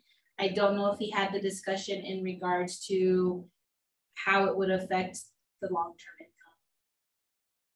It's probably worthwhile. So when was that 1.4 million? That would have been in 2020. Okay. I mean, yeah, 2020. Yeah, because I heard the number was like $3.5 to $4 million. That's $3 to $4 million. That doesn't make sense. And what was presented as far as for capital improvement is the 1.1. So, and I'm pretty sure it's changed then. I think that I think it's a great idea that we do look into this more because I would like to start like more on the commercial side, your big users, and then start to scale it down. I know one component of it that has been discussed a lot, especially with the utilities, is really the age of the meters and knowing what side of town may or may not have older meters and start there. So we're losing a lot of money with the old meter. Yes, so they don't record everything that goes through. So when a customer gets upset because their bill is high and they want the meter replaced and we notice that it's an older meter, we are more than happy to replace the meter because then we're gonna collect. You remember some years back, the electric company or somebody came by and put smart electric meters on all the homes. Yes. Now that's the same purpose. Did the city pay for that or did? No, the city did not pay for that. That's AEP. And they still do that, right? Because my home, I think it has a smart meter. So the smart Yeah. meter, the smart meters with the electric, one of the big components with that is they can have someone sitting at a desk and turn you off. Yeah, And read your meter at the same time. Yes. yes. So there are different types of smart meters. They're the ones that are cellular that would basically every 5 minutes, they would be pulling information and putting it into our database. There are the wand reader ones where you just basically drive by or walk by and collect the data. There are several groups who would be happy to take our business. I get lovely emails all the time. The cellular ones seem to make sense. That way we could allocate our employee resources to, instead of reading meters, to actually going and repairing some of these leaks that we have around town that we don't have time to get to because of bigger leaks or because of tap, different things, right? Yes and no. Cellular is not cheap, but it also, and they're doing better, but it's also not as consistent. So when we have those outages, we're kind of dead in the water. So you recommend the wand? I think we move that direction because it's still easier. Even if we just hired a part-time person who wanted to walk the city, or I've seen it now where it's a little thing that sticks out of the bumper of the truck and they literally just drive. For me, in my position, I want visibility because if you don't have, my meter was a perfect example. Not a single person ever went by and actually checked my meter because it was a smart meter. They didn't have to. Well, the meter broke and I went months with the same read. And it was just like, if someone had actually gone and visibly, you'll see the water coming out of a meter box. You'll see, hey, wait, something doesn't look right. You'll know when someone's tampering. We pulled a meter and someone attached a radiator hose to continue getting, that's that. $150 fee plus a misdemeanor charge. Yes, hopefully the conviction. But you have the visibility. You want someone out there to verify, to check. Because if you just leave it like we did with those 50, it's 17 grand out the window. We don't use any of them. Okay, now is there somebody you can task with looking into this? Because I know your plate's high. I don't know how you. I definitely can task it with someone. My priority with this department is letting talk right now. Okay. Can we look at that? I'm hoping to attend the TML in, is it October or whenever it is? Yes. And that has tons of vendors. I mean, if anyone from the city or if we're going to that, I think that'd be great to learn. Just don't give them my business card. Give them yours. I always check my thing. It's not a shirt. We had a council person who put my business card in every vendor. Oh. So is there an opportunity, we're talking about business cases and doing analysis. There's been any discussion with Solaris about having one of their business students be able to do some of those? So we had reached out for trying to get someone to help with just projects in general. There's interest, but no one's actually hacked it out. Okay. I'll be with Carlos all day next Thursday. Hey, Carlos. Because I mean, we've reached That'd be out. great. Yeah, we've reached out to the business department, public administration, and criminal justice. Okay. That would help. Moving on, sewer, very simple. Of course, it's the monthly sewer billing. The liquid sewage dumping fee, this one is what we charge the septic haulers to actually dump the waste after they picked it up from like porta potties and septic tanks. This one, we're not gonna see probably the same level because we've had to regulate them dumping out there because of our sewer plant. So we're not accepting as much as what we would have probably in the past or what we had thought we would accept. So that one will be a little shy. And then of course our sewer tap fees. They dump it right. So when you're going down the dirt road, they dump it at one of the manholes right before the sewer. Where do you know where they go when they can't dump with us? Just curious. They used to, from just talking to two of the businesses around here, they used to go to Valentine. Valentine had been starting to regulate theirs as well. And Van Horn actually just reopened.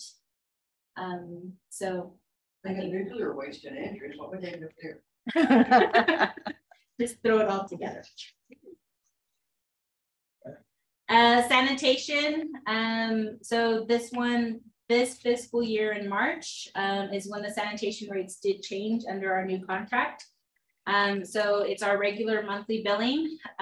There is a side to the taxes collected. You'll notice that in this session, it is a revenue, but it's also an expense.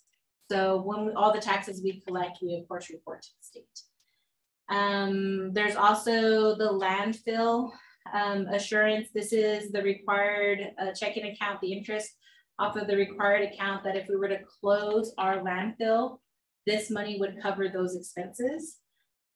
The landfill lease, I know, Rick, that you asked about this one. So we average 106, between 110 to 130,000 a year. This will be the second year under the new contract with the changed increase. So we get 25% instead of, was it 7% last time?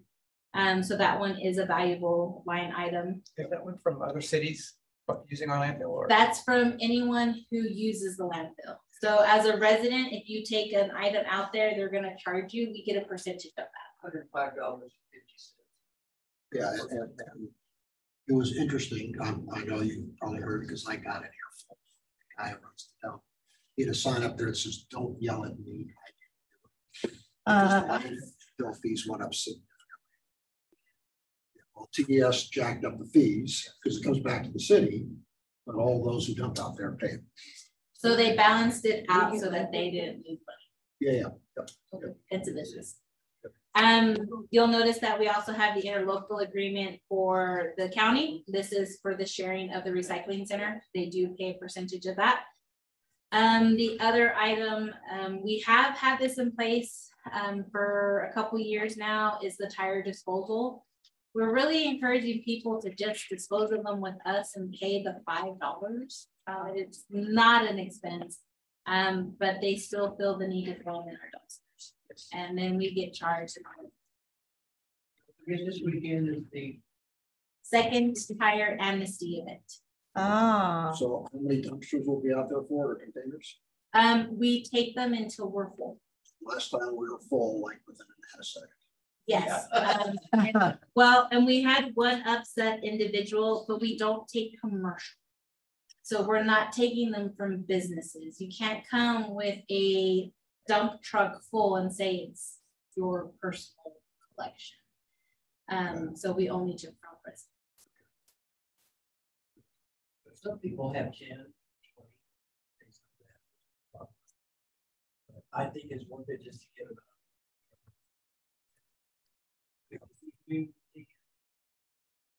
So most places will take them for you. That's what I thought. Yeah. But so we won't take them from like Bill Williams. We wouldn't take them from out west because their business is not taking they've already charged. Yeah. Right. The next one is the airport. This is also kind of a very small collection of revenue. Their biggest revenue is going to come from fuel sales. One of the items of discussion was the increased legal loan and then competitive. When we look at changing how we collect for the fuel, we will have to make sure we do this by, I believe, ordinance, because it is in our ordinances and how we mark it up. So we currently mark it up for self-serve and for full service. And so it's the price of the fuel that we pay per gallon plus that markup. And that's the revenue that gets collected. The second biggest one, of course, is the ground lease. This is where we have some that are on the consumer price index and some where it's a penny a year that they get raised. You'll notice that the tech spot ramp, this is a 50-50. We were very fortunate this past year that they allowed us an additional amount of money. We asked for an amendment to our ramp grant. We spend 50, we get 50. We utilize this to pay for part of the payment. So that was a good deal for us. Other than that, besides the interest, this account does not have very big revenue. Yeah, the really only revenue source is fuel. Leases are and well, and one of the things, and I won't put it to this next meeting agenda, but the one after, I do think we need a fuel strategy. So I don't think we have that. Who are we going to charge, and what's the basis for charging? I would also like, as we discussed the fuel charges, that any changes we make, that we definitely put a number, an allocation of a percentage or something that automatically goes into reserves Yeah, for future improvements at the area. I'm all for that. yeah, but I do think we need an integrated strategy because we're running a business out there. And just a flat rate, because what is it, a buck a gallon? So it's for self-serve, I believe it's $1.15, and for fuel service, I believe it's like $1.30. Yeah, it's 25 cents more. In my opinion, you want the truck to roll? We don't get enough out of 2 bits extra a gallon to ever buy new fuel trucks, ever. And so in my view, you'd want to be at what's your self-serve, and then your fuel truck service ought to be, in my view, probably a buck on top of that. Because when that fuel truck dies, you're never going to get another one close. And I think we're living with problem. So, but no, I definitely, we do need to restructure it. And I just want to make sure that when we do that, it's very clear and documented that part of it's going into reserve. Yeah, you know, I agree with that. Yeah, so we have some work to do. And I know pilots will go nuts over it. My reaction is, hey, pilots, you know, you want to do self-service, it's no big deal. Just pull your plane up, fill it up yourself.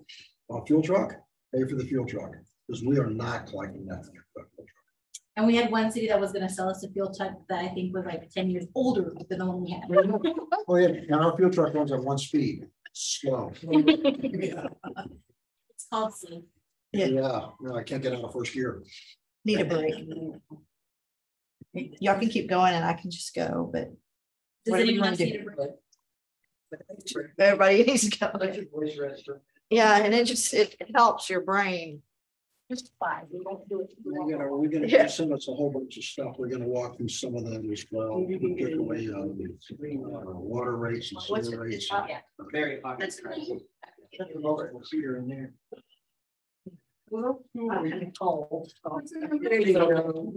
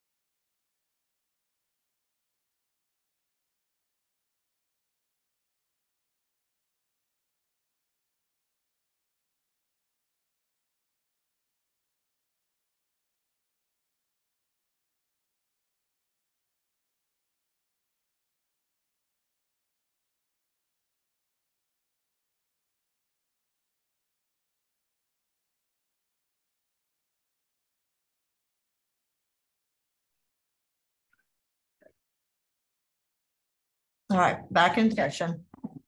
Sorry.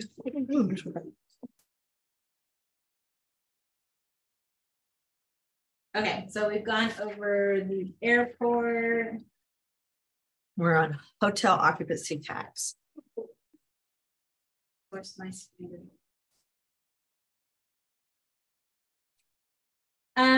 So the hotel occupancy tax, and we've had this discussion for years, is very state regulated. It can only be used for tourism. It is further regulated that we have to use 51%, obviously, for advertising. That Where is was the only town that has to do that? group of hoteliers many years ago got together and took it before their representatives and got it passed. They felt that the money wasn't being properly allocated. And so they fought to get it to go towards advertising to help their hotel. So this is where we have started to clean up. We do not budget per collector. So we don't budget for each hotel. We don't budget for each STR. That would be near impossible because obviously COVID would have skewed that. STRs are not always in operation. One of the benefits of owning an STR is if I want to take a month off and go somewhere, I don't have to rent out my room or my house and don't have to report it.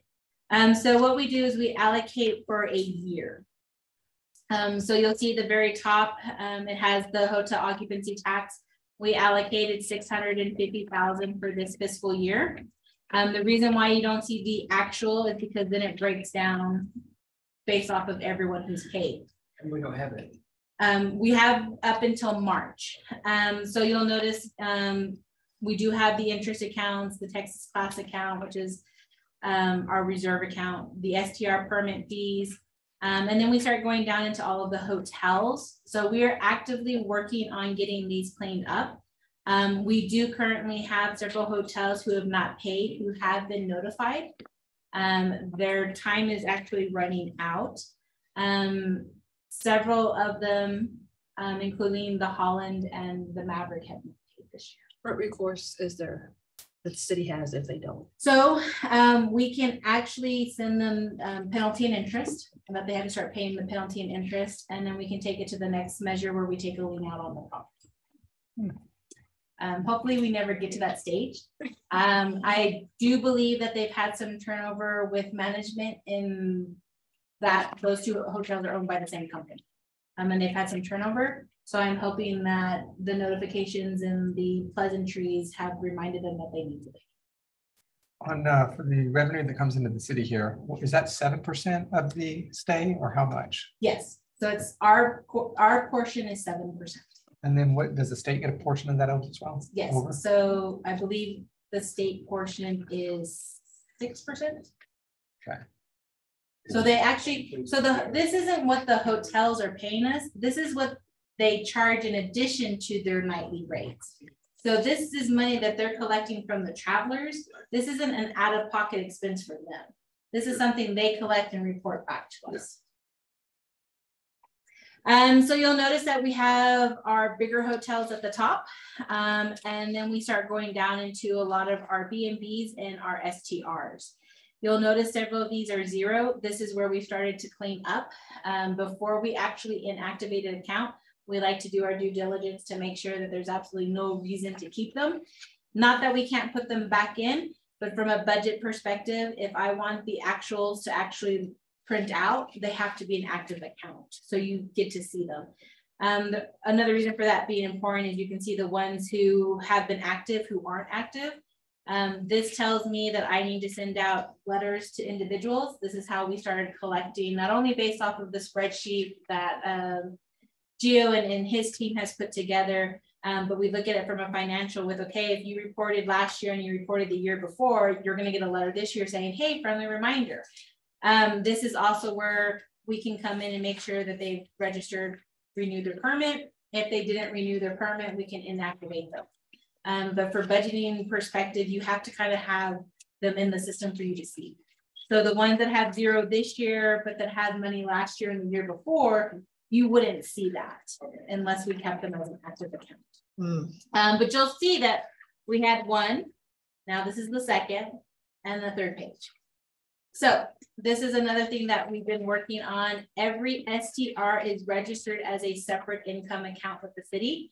So if I have 5 STRs, instead of me registering myself as Megan's STR Club, you're gonna have Megan 1, Megan 2, Megan 3, Megan 4, or the tricky names that they come up with. They do pay by lodging area instead of by a grouped. We're slowly trying to get this cleaned up where instead of me having 5 checks for 5 properties, that I can be reported as one with all 5. But we also have to make sure that we set this up clearly because they do have to register all 5 with the permitting process. So it's a little work in process, but we're definitely working it out. You'll notice that this year alone, we've added several new businesses. And then you'll notice from 21 to 22 and then to 23, how we've increased the number of STRs that are being registered. And there's a lot. We try our best to keep up with all of the payments and send out the notifications just to remind them. STRs are a little bit trickier. The state does allow for monthly and quarterly payments. It really is dependent on how much they bring in because we don't have easy access to their financial records. Really, they should be paying quarterly because they don't bring in, you know, thousands of dollars. All of your bigger hotels are paying. So how do we handle, or do we, I look at Danica Investments, that property sold. Is there a mechanism to make sure we collect if the property turns over? So yes and no. We are very fortunate to be a small community. And so when things get sold or ownerships change, we are aware of it and we send out those friendly letters. A lot of people are very honest and they'll call us and be like, hey, I really didn't know, I got this letter. What do I need to do? The bigger properties like you're talking about, we've been keeping track of. Very good. So these that are zeros all the way across. Those will become inactive in our software.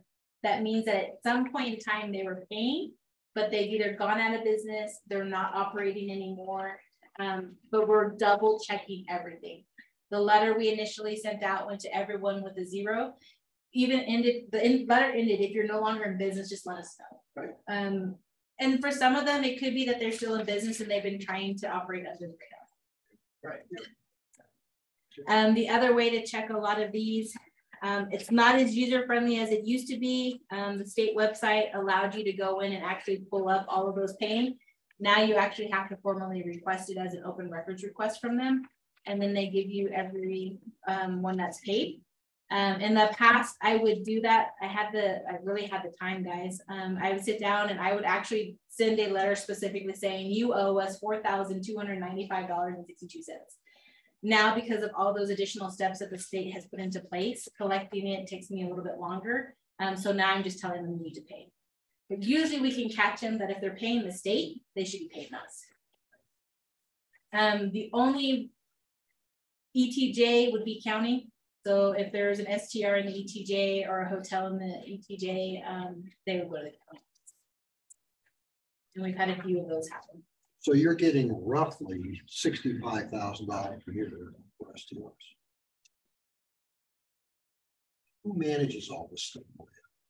Geo is one of them. Yaden has been helping out lately to go through and give the information as well. And then our code enforcement, or no, building services, help with some of them. So it's a team effort. I get the permits. I understand about the collection and accounts, make sure. So I've been the one who's been notifying. Yeah, $65,000 is a hell of a chunk.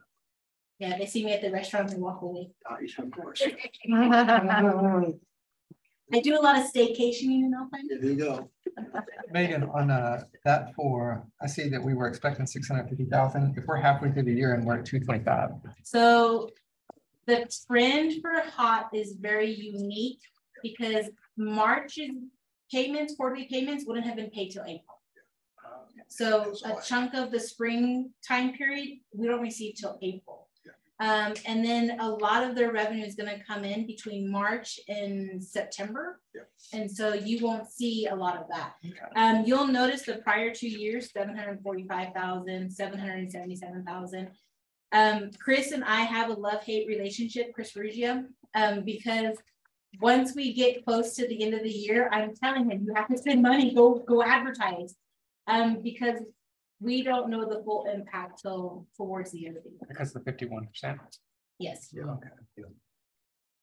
So we actually have come up with, I won't say we, Chris Ruggia has put together a marketing plan for this year and last year that we've been looking at, so that we have a broader scope of all of the big marketing strategies we want to do. So we can start implementing them at the beginning of a fiscal year and not waiting till we spend the money. They have a healthy reserve account that allows us to go over if needed. I think it's important that we do use that reserve account, because you just don't want, because it is such a restricted fund, you don't want to continue to build a reserve because you're never going to be able to use it for anything but. Can HOT be invested in a Techstar, or? They do have some in Texas already, or Texas class. So to use it for advertising and to get some of these big marketing plans, it's wonderful. The gas department has been very fortunate. They have zero debt tied to them. The benefit of having zero debt is the city's been allowed to do equity transfers. We cannot do that with the water department. We can't actually touch any of their revenue or net position because of the debt. We have to always ensure we can cover it. Currently, we have it broken down by Alpine and Fort Davis. So you'll see the fee split between all the different revenue sources. It's the actual sale of the gas, it's the service fees, it's the tap fees, extensions. Those are all broken out separately so that we can show at any given point what Fort Davis and what Alpine does. I think that's really important to know, especially when we look at the system as a whole. The other side of this is, of course, the sales tax that are collected. Remember that it's not only an income or revenue, it's also an expense. So it kind of washes itself out. And then it has a lot of the little fees as far as the capital, auction, vacation, road cut, miscellaneous. Their interest, you'll notice, this year has brought in $25,000. Huge jumps. We currently do not have any type of reserve account for the gas department. It is all sitting in a operating checking account at West Texas National Bank. We do have a finance policy that says we should start putting money aside. It will be one of my recommendations and procedures through next fiscal year that we actually take a chunk of their money and set it aside for the gas department for when we have that unexplained event, the rectifier. You know, having the money and we're not putting it into operating, we can pull it out of that reserve and just pay for it. What do they auction? So they have, of course, their own assets, vehicles, Oh, okay. some office equipment. Vehicles are our biggest option. Last fiscal year, we did a clean out. Council had approved, and we auctioned off like 40-something vehicles. Some of them had just been sitting there. They weren't usable, kind of cleaned house. Just as a bit of a tidbit back on the hot funds, right now the requests are well over $1 million for this next year. Oh. So there won't be any problem. It'll be an allocation discussion. I am going to put this out there, and anyone listening, I am going to attend those meetings. Well, I have been attending. I really want the board to make sure they are following all of the procedures. You and me both. That's why I'm going to be sitting there too. So if you're doing the reporting back that they're supposed to. Not only the reporting, but providing the proper documentation. I'm all for providing support for our community, but at the same time, there's a level of accountability. Yep. And so for me to justify and feel comfortable when I report to the state that this is what the money's going to, the documentation has to be there. That would be. I also really want the community and the events to understand the impact of the in-kind that the city provides. Yep. It's not just the hot funds we provide. Yep. And so I think they take the city for granted in some cases. that, well, you know, you have the money, you should let us have it, but there's always more to it. And Chris Ruggia has been probably my rock star, that I don't worry about the hot funds, because he ensures that the budget is being maintained. He makes sure that everyone is within their limits and they're spending it on what they should spend it on, and he's checking it. And I just want to make sure we continue.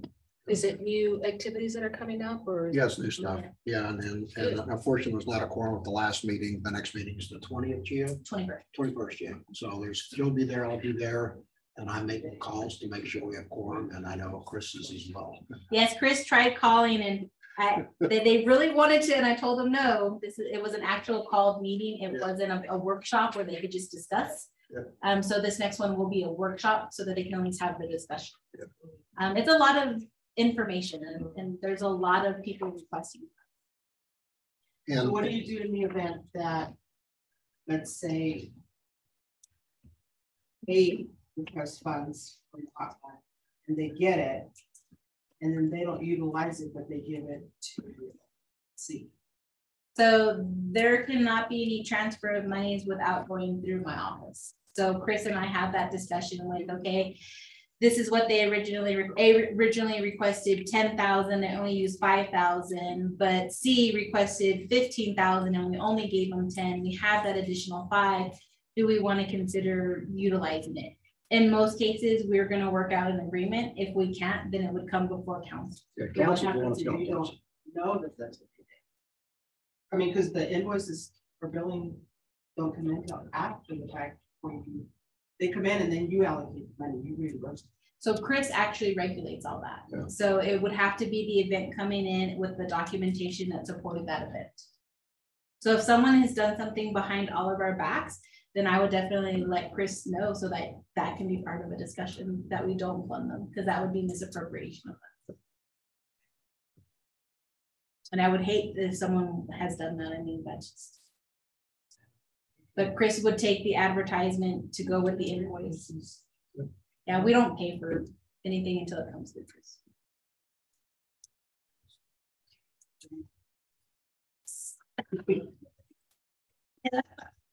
What? Don't ask questions so we can go. Oh. She's like, I think it's hard to me, but I'm not sure. So another item that was brought to council was the resolution that was passed last year, and I will do a screen share for this one.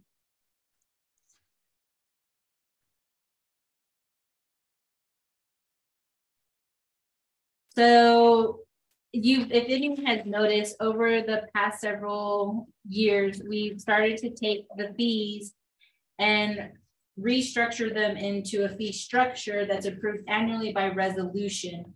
It has worked out very beneficial that we've done it piece by piece instead of trying to do the whole city at once. There are a lot of updates when it comes to our ordinances because they cross some of the ordinance chapters. So utilities does have multiple chapters besides chapter 98 that lays out those fees. So what was important was that we just get the process started. So what I have up on the screen is the resolution that was passed last year in regards to the fees. You'll notice that the yellow portion is what was changed. So this isn't a clean copy. I wanted to present the approved version with the edits so that you can see when we do it again this year, what's being proposed will be on the actual fee side, but I wanted you to have a comparison for this meeting. So we actually have increased our fees the past couple of years. We have not increased the fee of water. The actual cost of the water has not increased. It's been what's associated with it.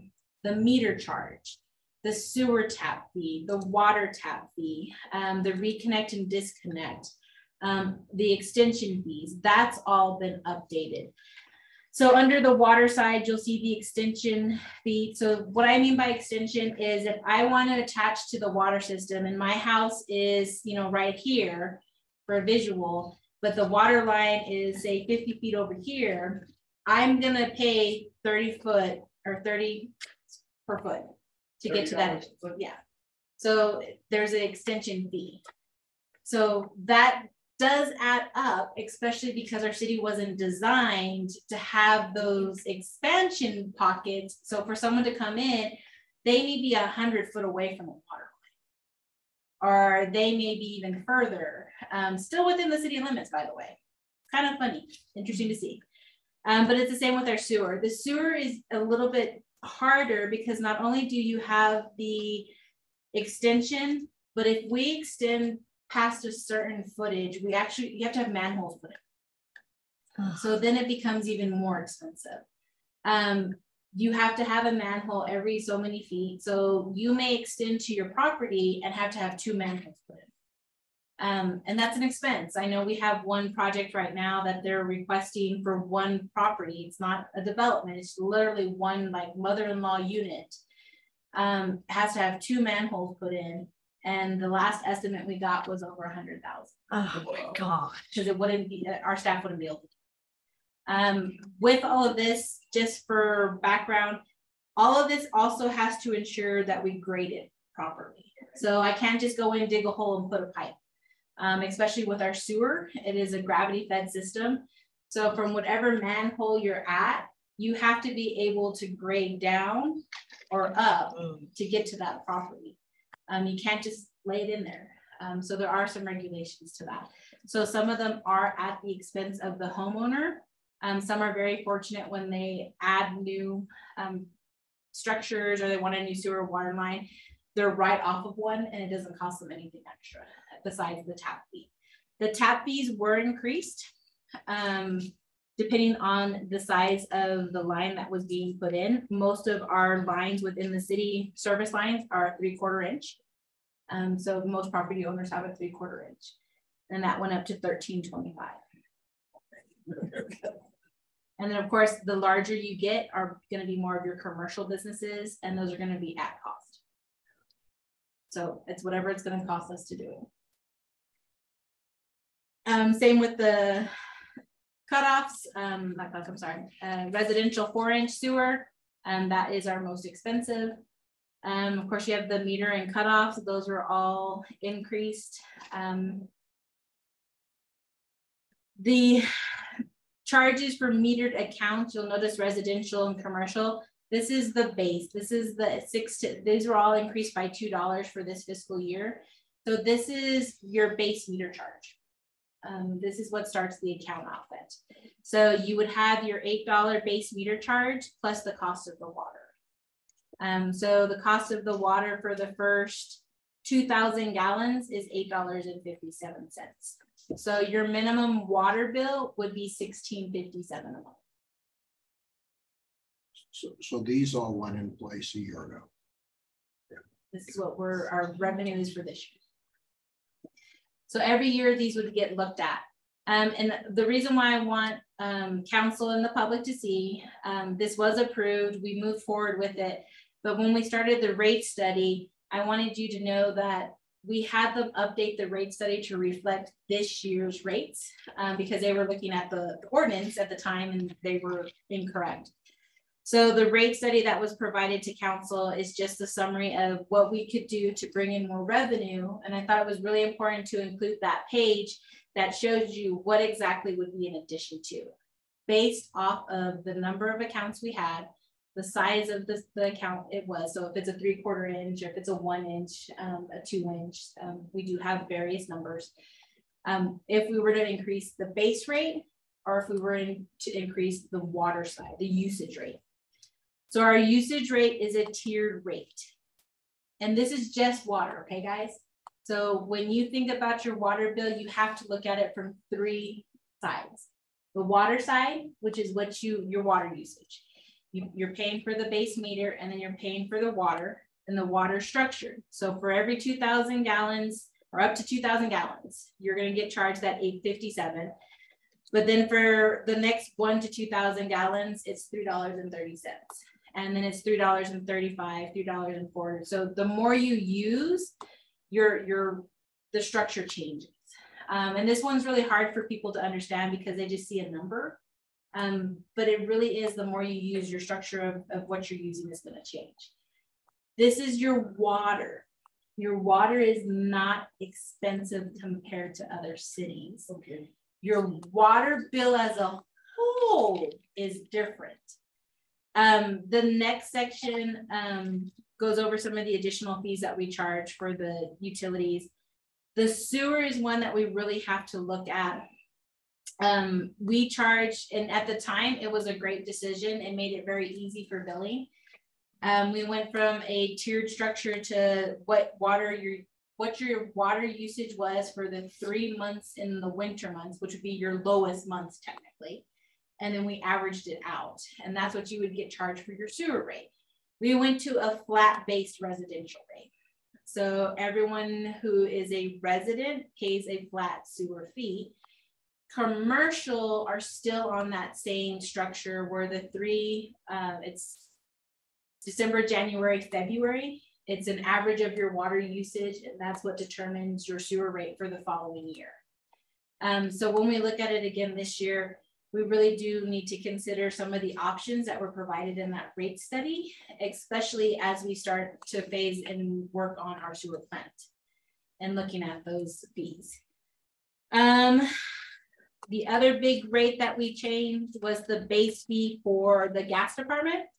So it was the rate being provided under contract by WTG times like 1.05% plus a markup. The original markup was $8.50 and we changed it to $10.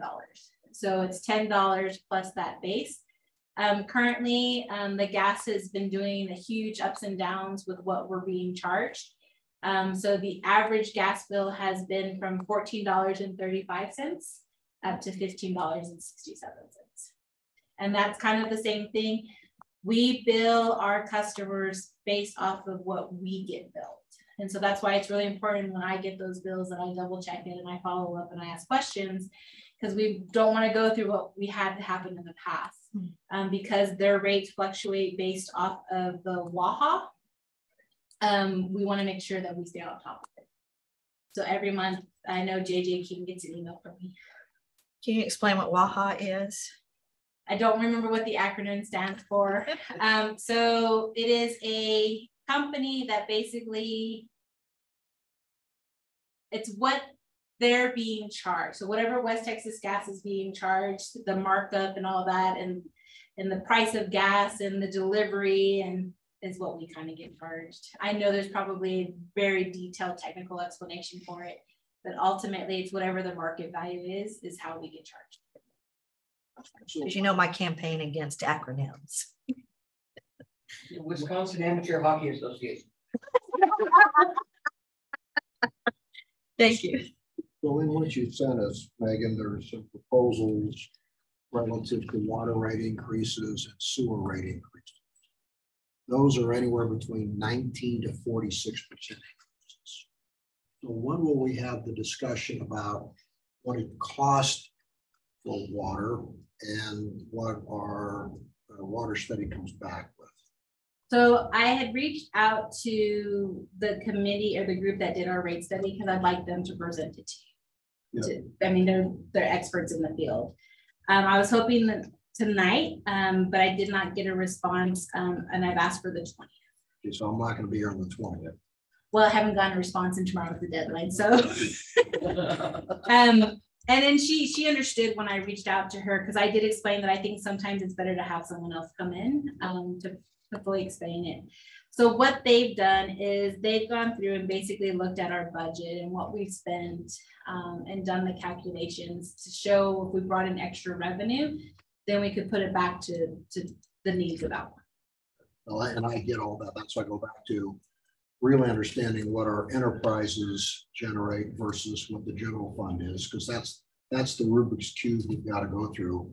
I just don't believe as residents, anyone could accept a 19% increase in water costs. That's the minimum. It's double that, 38% on the city sewer. The minimum increase for this is 36%, the maximum 46%. So the biggest increase is on the sewer side. I'm not proposing a rate increase on the water side, only because I want a strategic plan to what are we going to use the money for? Yeah, that's The sewer side, we know what we need them. Mhm. And I don't need it to that level, but I definitely think that we need to start adding, even if it's just another $1, start taking that money that when we pass the resolution, that difference is automatically put aside. Yeah, Instead of it going into the operating. You don't get an argument out of me. I just don't know any resident who can handle a 36% increase, and that's the lowest one put on the table. So on the sewer side, the reason they've added the way it's structured higher was to go out for that debt, that 5.6. Okay, no, that's what I'm, all ears, just want to understand what is this on face value right now. This is, to me, is a non-starter. We could never sell this. So we got a lot of work to do. It goes back to the tax strategy. There's no question we have lots of challenges on expenses. I think we as a council and working with you got to figure out what our game plan is and how we're going to talk about this in a way that people says, I get it. Right now, like I said earlier, we got hammered with taxes in terms of property taxes, and we got to understand what those implications are and how we go in the city. So for me, the big push on the utilities will be the sewers. Yeah, no, I get it. Yeah. So Megan, real quick, what changes have been made to the water that it doesn't taste as good as it did 10 years ago? No changes have been made. If there's a significant taste, a different taste. There's been no changes made. I We think people are operate, just used to going to bottled water and then they come Yeah. back and it's got a different change. We've had people that have lived here, grew up here, went to school here, graduated from Saras. They come back for reunions and they're like, oh my God, what happened to the tap water? well, every city's gonna have different water. I mean, like, I think Balmorhea probably has some of the best water. And I don't live in I've drank Balmorhea. bottled water for the last 30 years, so. We only treat ours with the minimum requirements, which is chlorine. Now, I think calcium content's gone up. That could be, That's and, probably you know, why. it's coming out of an aquifer. Yeah. So those conditions change. When I can't, like, on the resident or on the actual customer side, I don't know what you've done with your lines either. Yeah, I don't know that's if you've replaced them. I don't know if you've done something, changed something, or if you've got copper ones and you're just enjoying a little extra. Thing. Which we're learning about all right now in our running copper. But as far as the treatment of the water, it has not. We're not allowed to change it without TCEQ approval. Yay, PCEQ. So this is really just to get you all the information so that you can start kind of Digesting, putting thinking your, about it. how you want to move forward. We will have a lot more meetings besides the next Saturday one. What so we Saturday is start that? The 24th. Okay. To start addressing every piece. And we need to, because in our town halls, residents gave us a mandate that they want things done. They want the wastewater treatment plant taken care of. They want our fresh water taken care of, the pumps, the wells, things like that. They want the streets taken care of. So we've got to take that into consideration. And then they want the employees. Say jack up prices. That's part of the educational activities. They said, Yeah. these are the things we line up, prioritize resources. And I think you'd be surprised, a lot of the residents in surveys, and Facebook surveys, and in talking to my neighbor, Katie Nixon, and in talking to various people have said, do what we need to do to fix Alpine. That's a You're different talking- environment I was than gonna say, the you're rest talking- of Alpine. I you're guarantee you talking to, that. Ward 1 is not A even different close. population than most of the people are in. Yeah. The other ones, it's not a matter of not wanting to, it's a matter of not being able to. Yeah. The majority of people in Alpine, I would think, are lower income, medium to low. Well, unfortunately, we're not. We're We not no longer economically qualify. disadvantaged. We don't qualify anymore. Well, there's no question about that. They hadn't talked to If me. you just look at the demographics, the demographics, you know, people own a house, they're in the above 50,000 household income. The renters are at 26,000. Those are the ones who are going to get hit with the water, gas, wastewater. That's where the issues are. And they're getting hit on the rent side too. So that's the struggle we got. So that's part of the dialogue we need to have in a way that makes sense. Because getting a mandate is one thing, but they also say, as I think that's a minority, hey, where are we in terms of total cost for the city? That's our job to go think about through that strategy. I almost think we probably need a session to look at some of what our strategic options are to think about. Because Because until we have that, I don't think we have a game plan going forward. Then I can think when we have strategic options, that was my biggest fear. I think one of the strengths of doing the strategic plan was we got input. My biggest fear out of that was were people willing to come up with additional resources to go work it in a high inflation environment? And that we've not addressed. We've not addressed at all. And they want all that, but yet we have everybody that we're giving money to coming up and saying we want more money.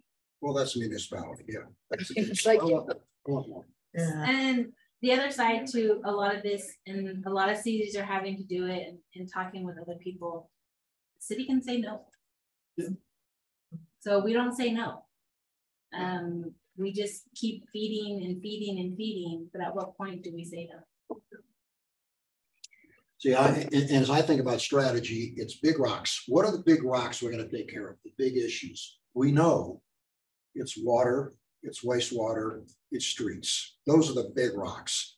We know we got to take care of employees, otherwise we can't run the city. That's another big rock.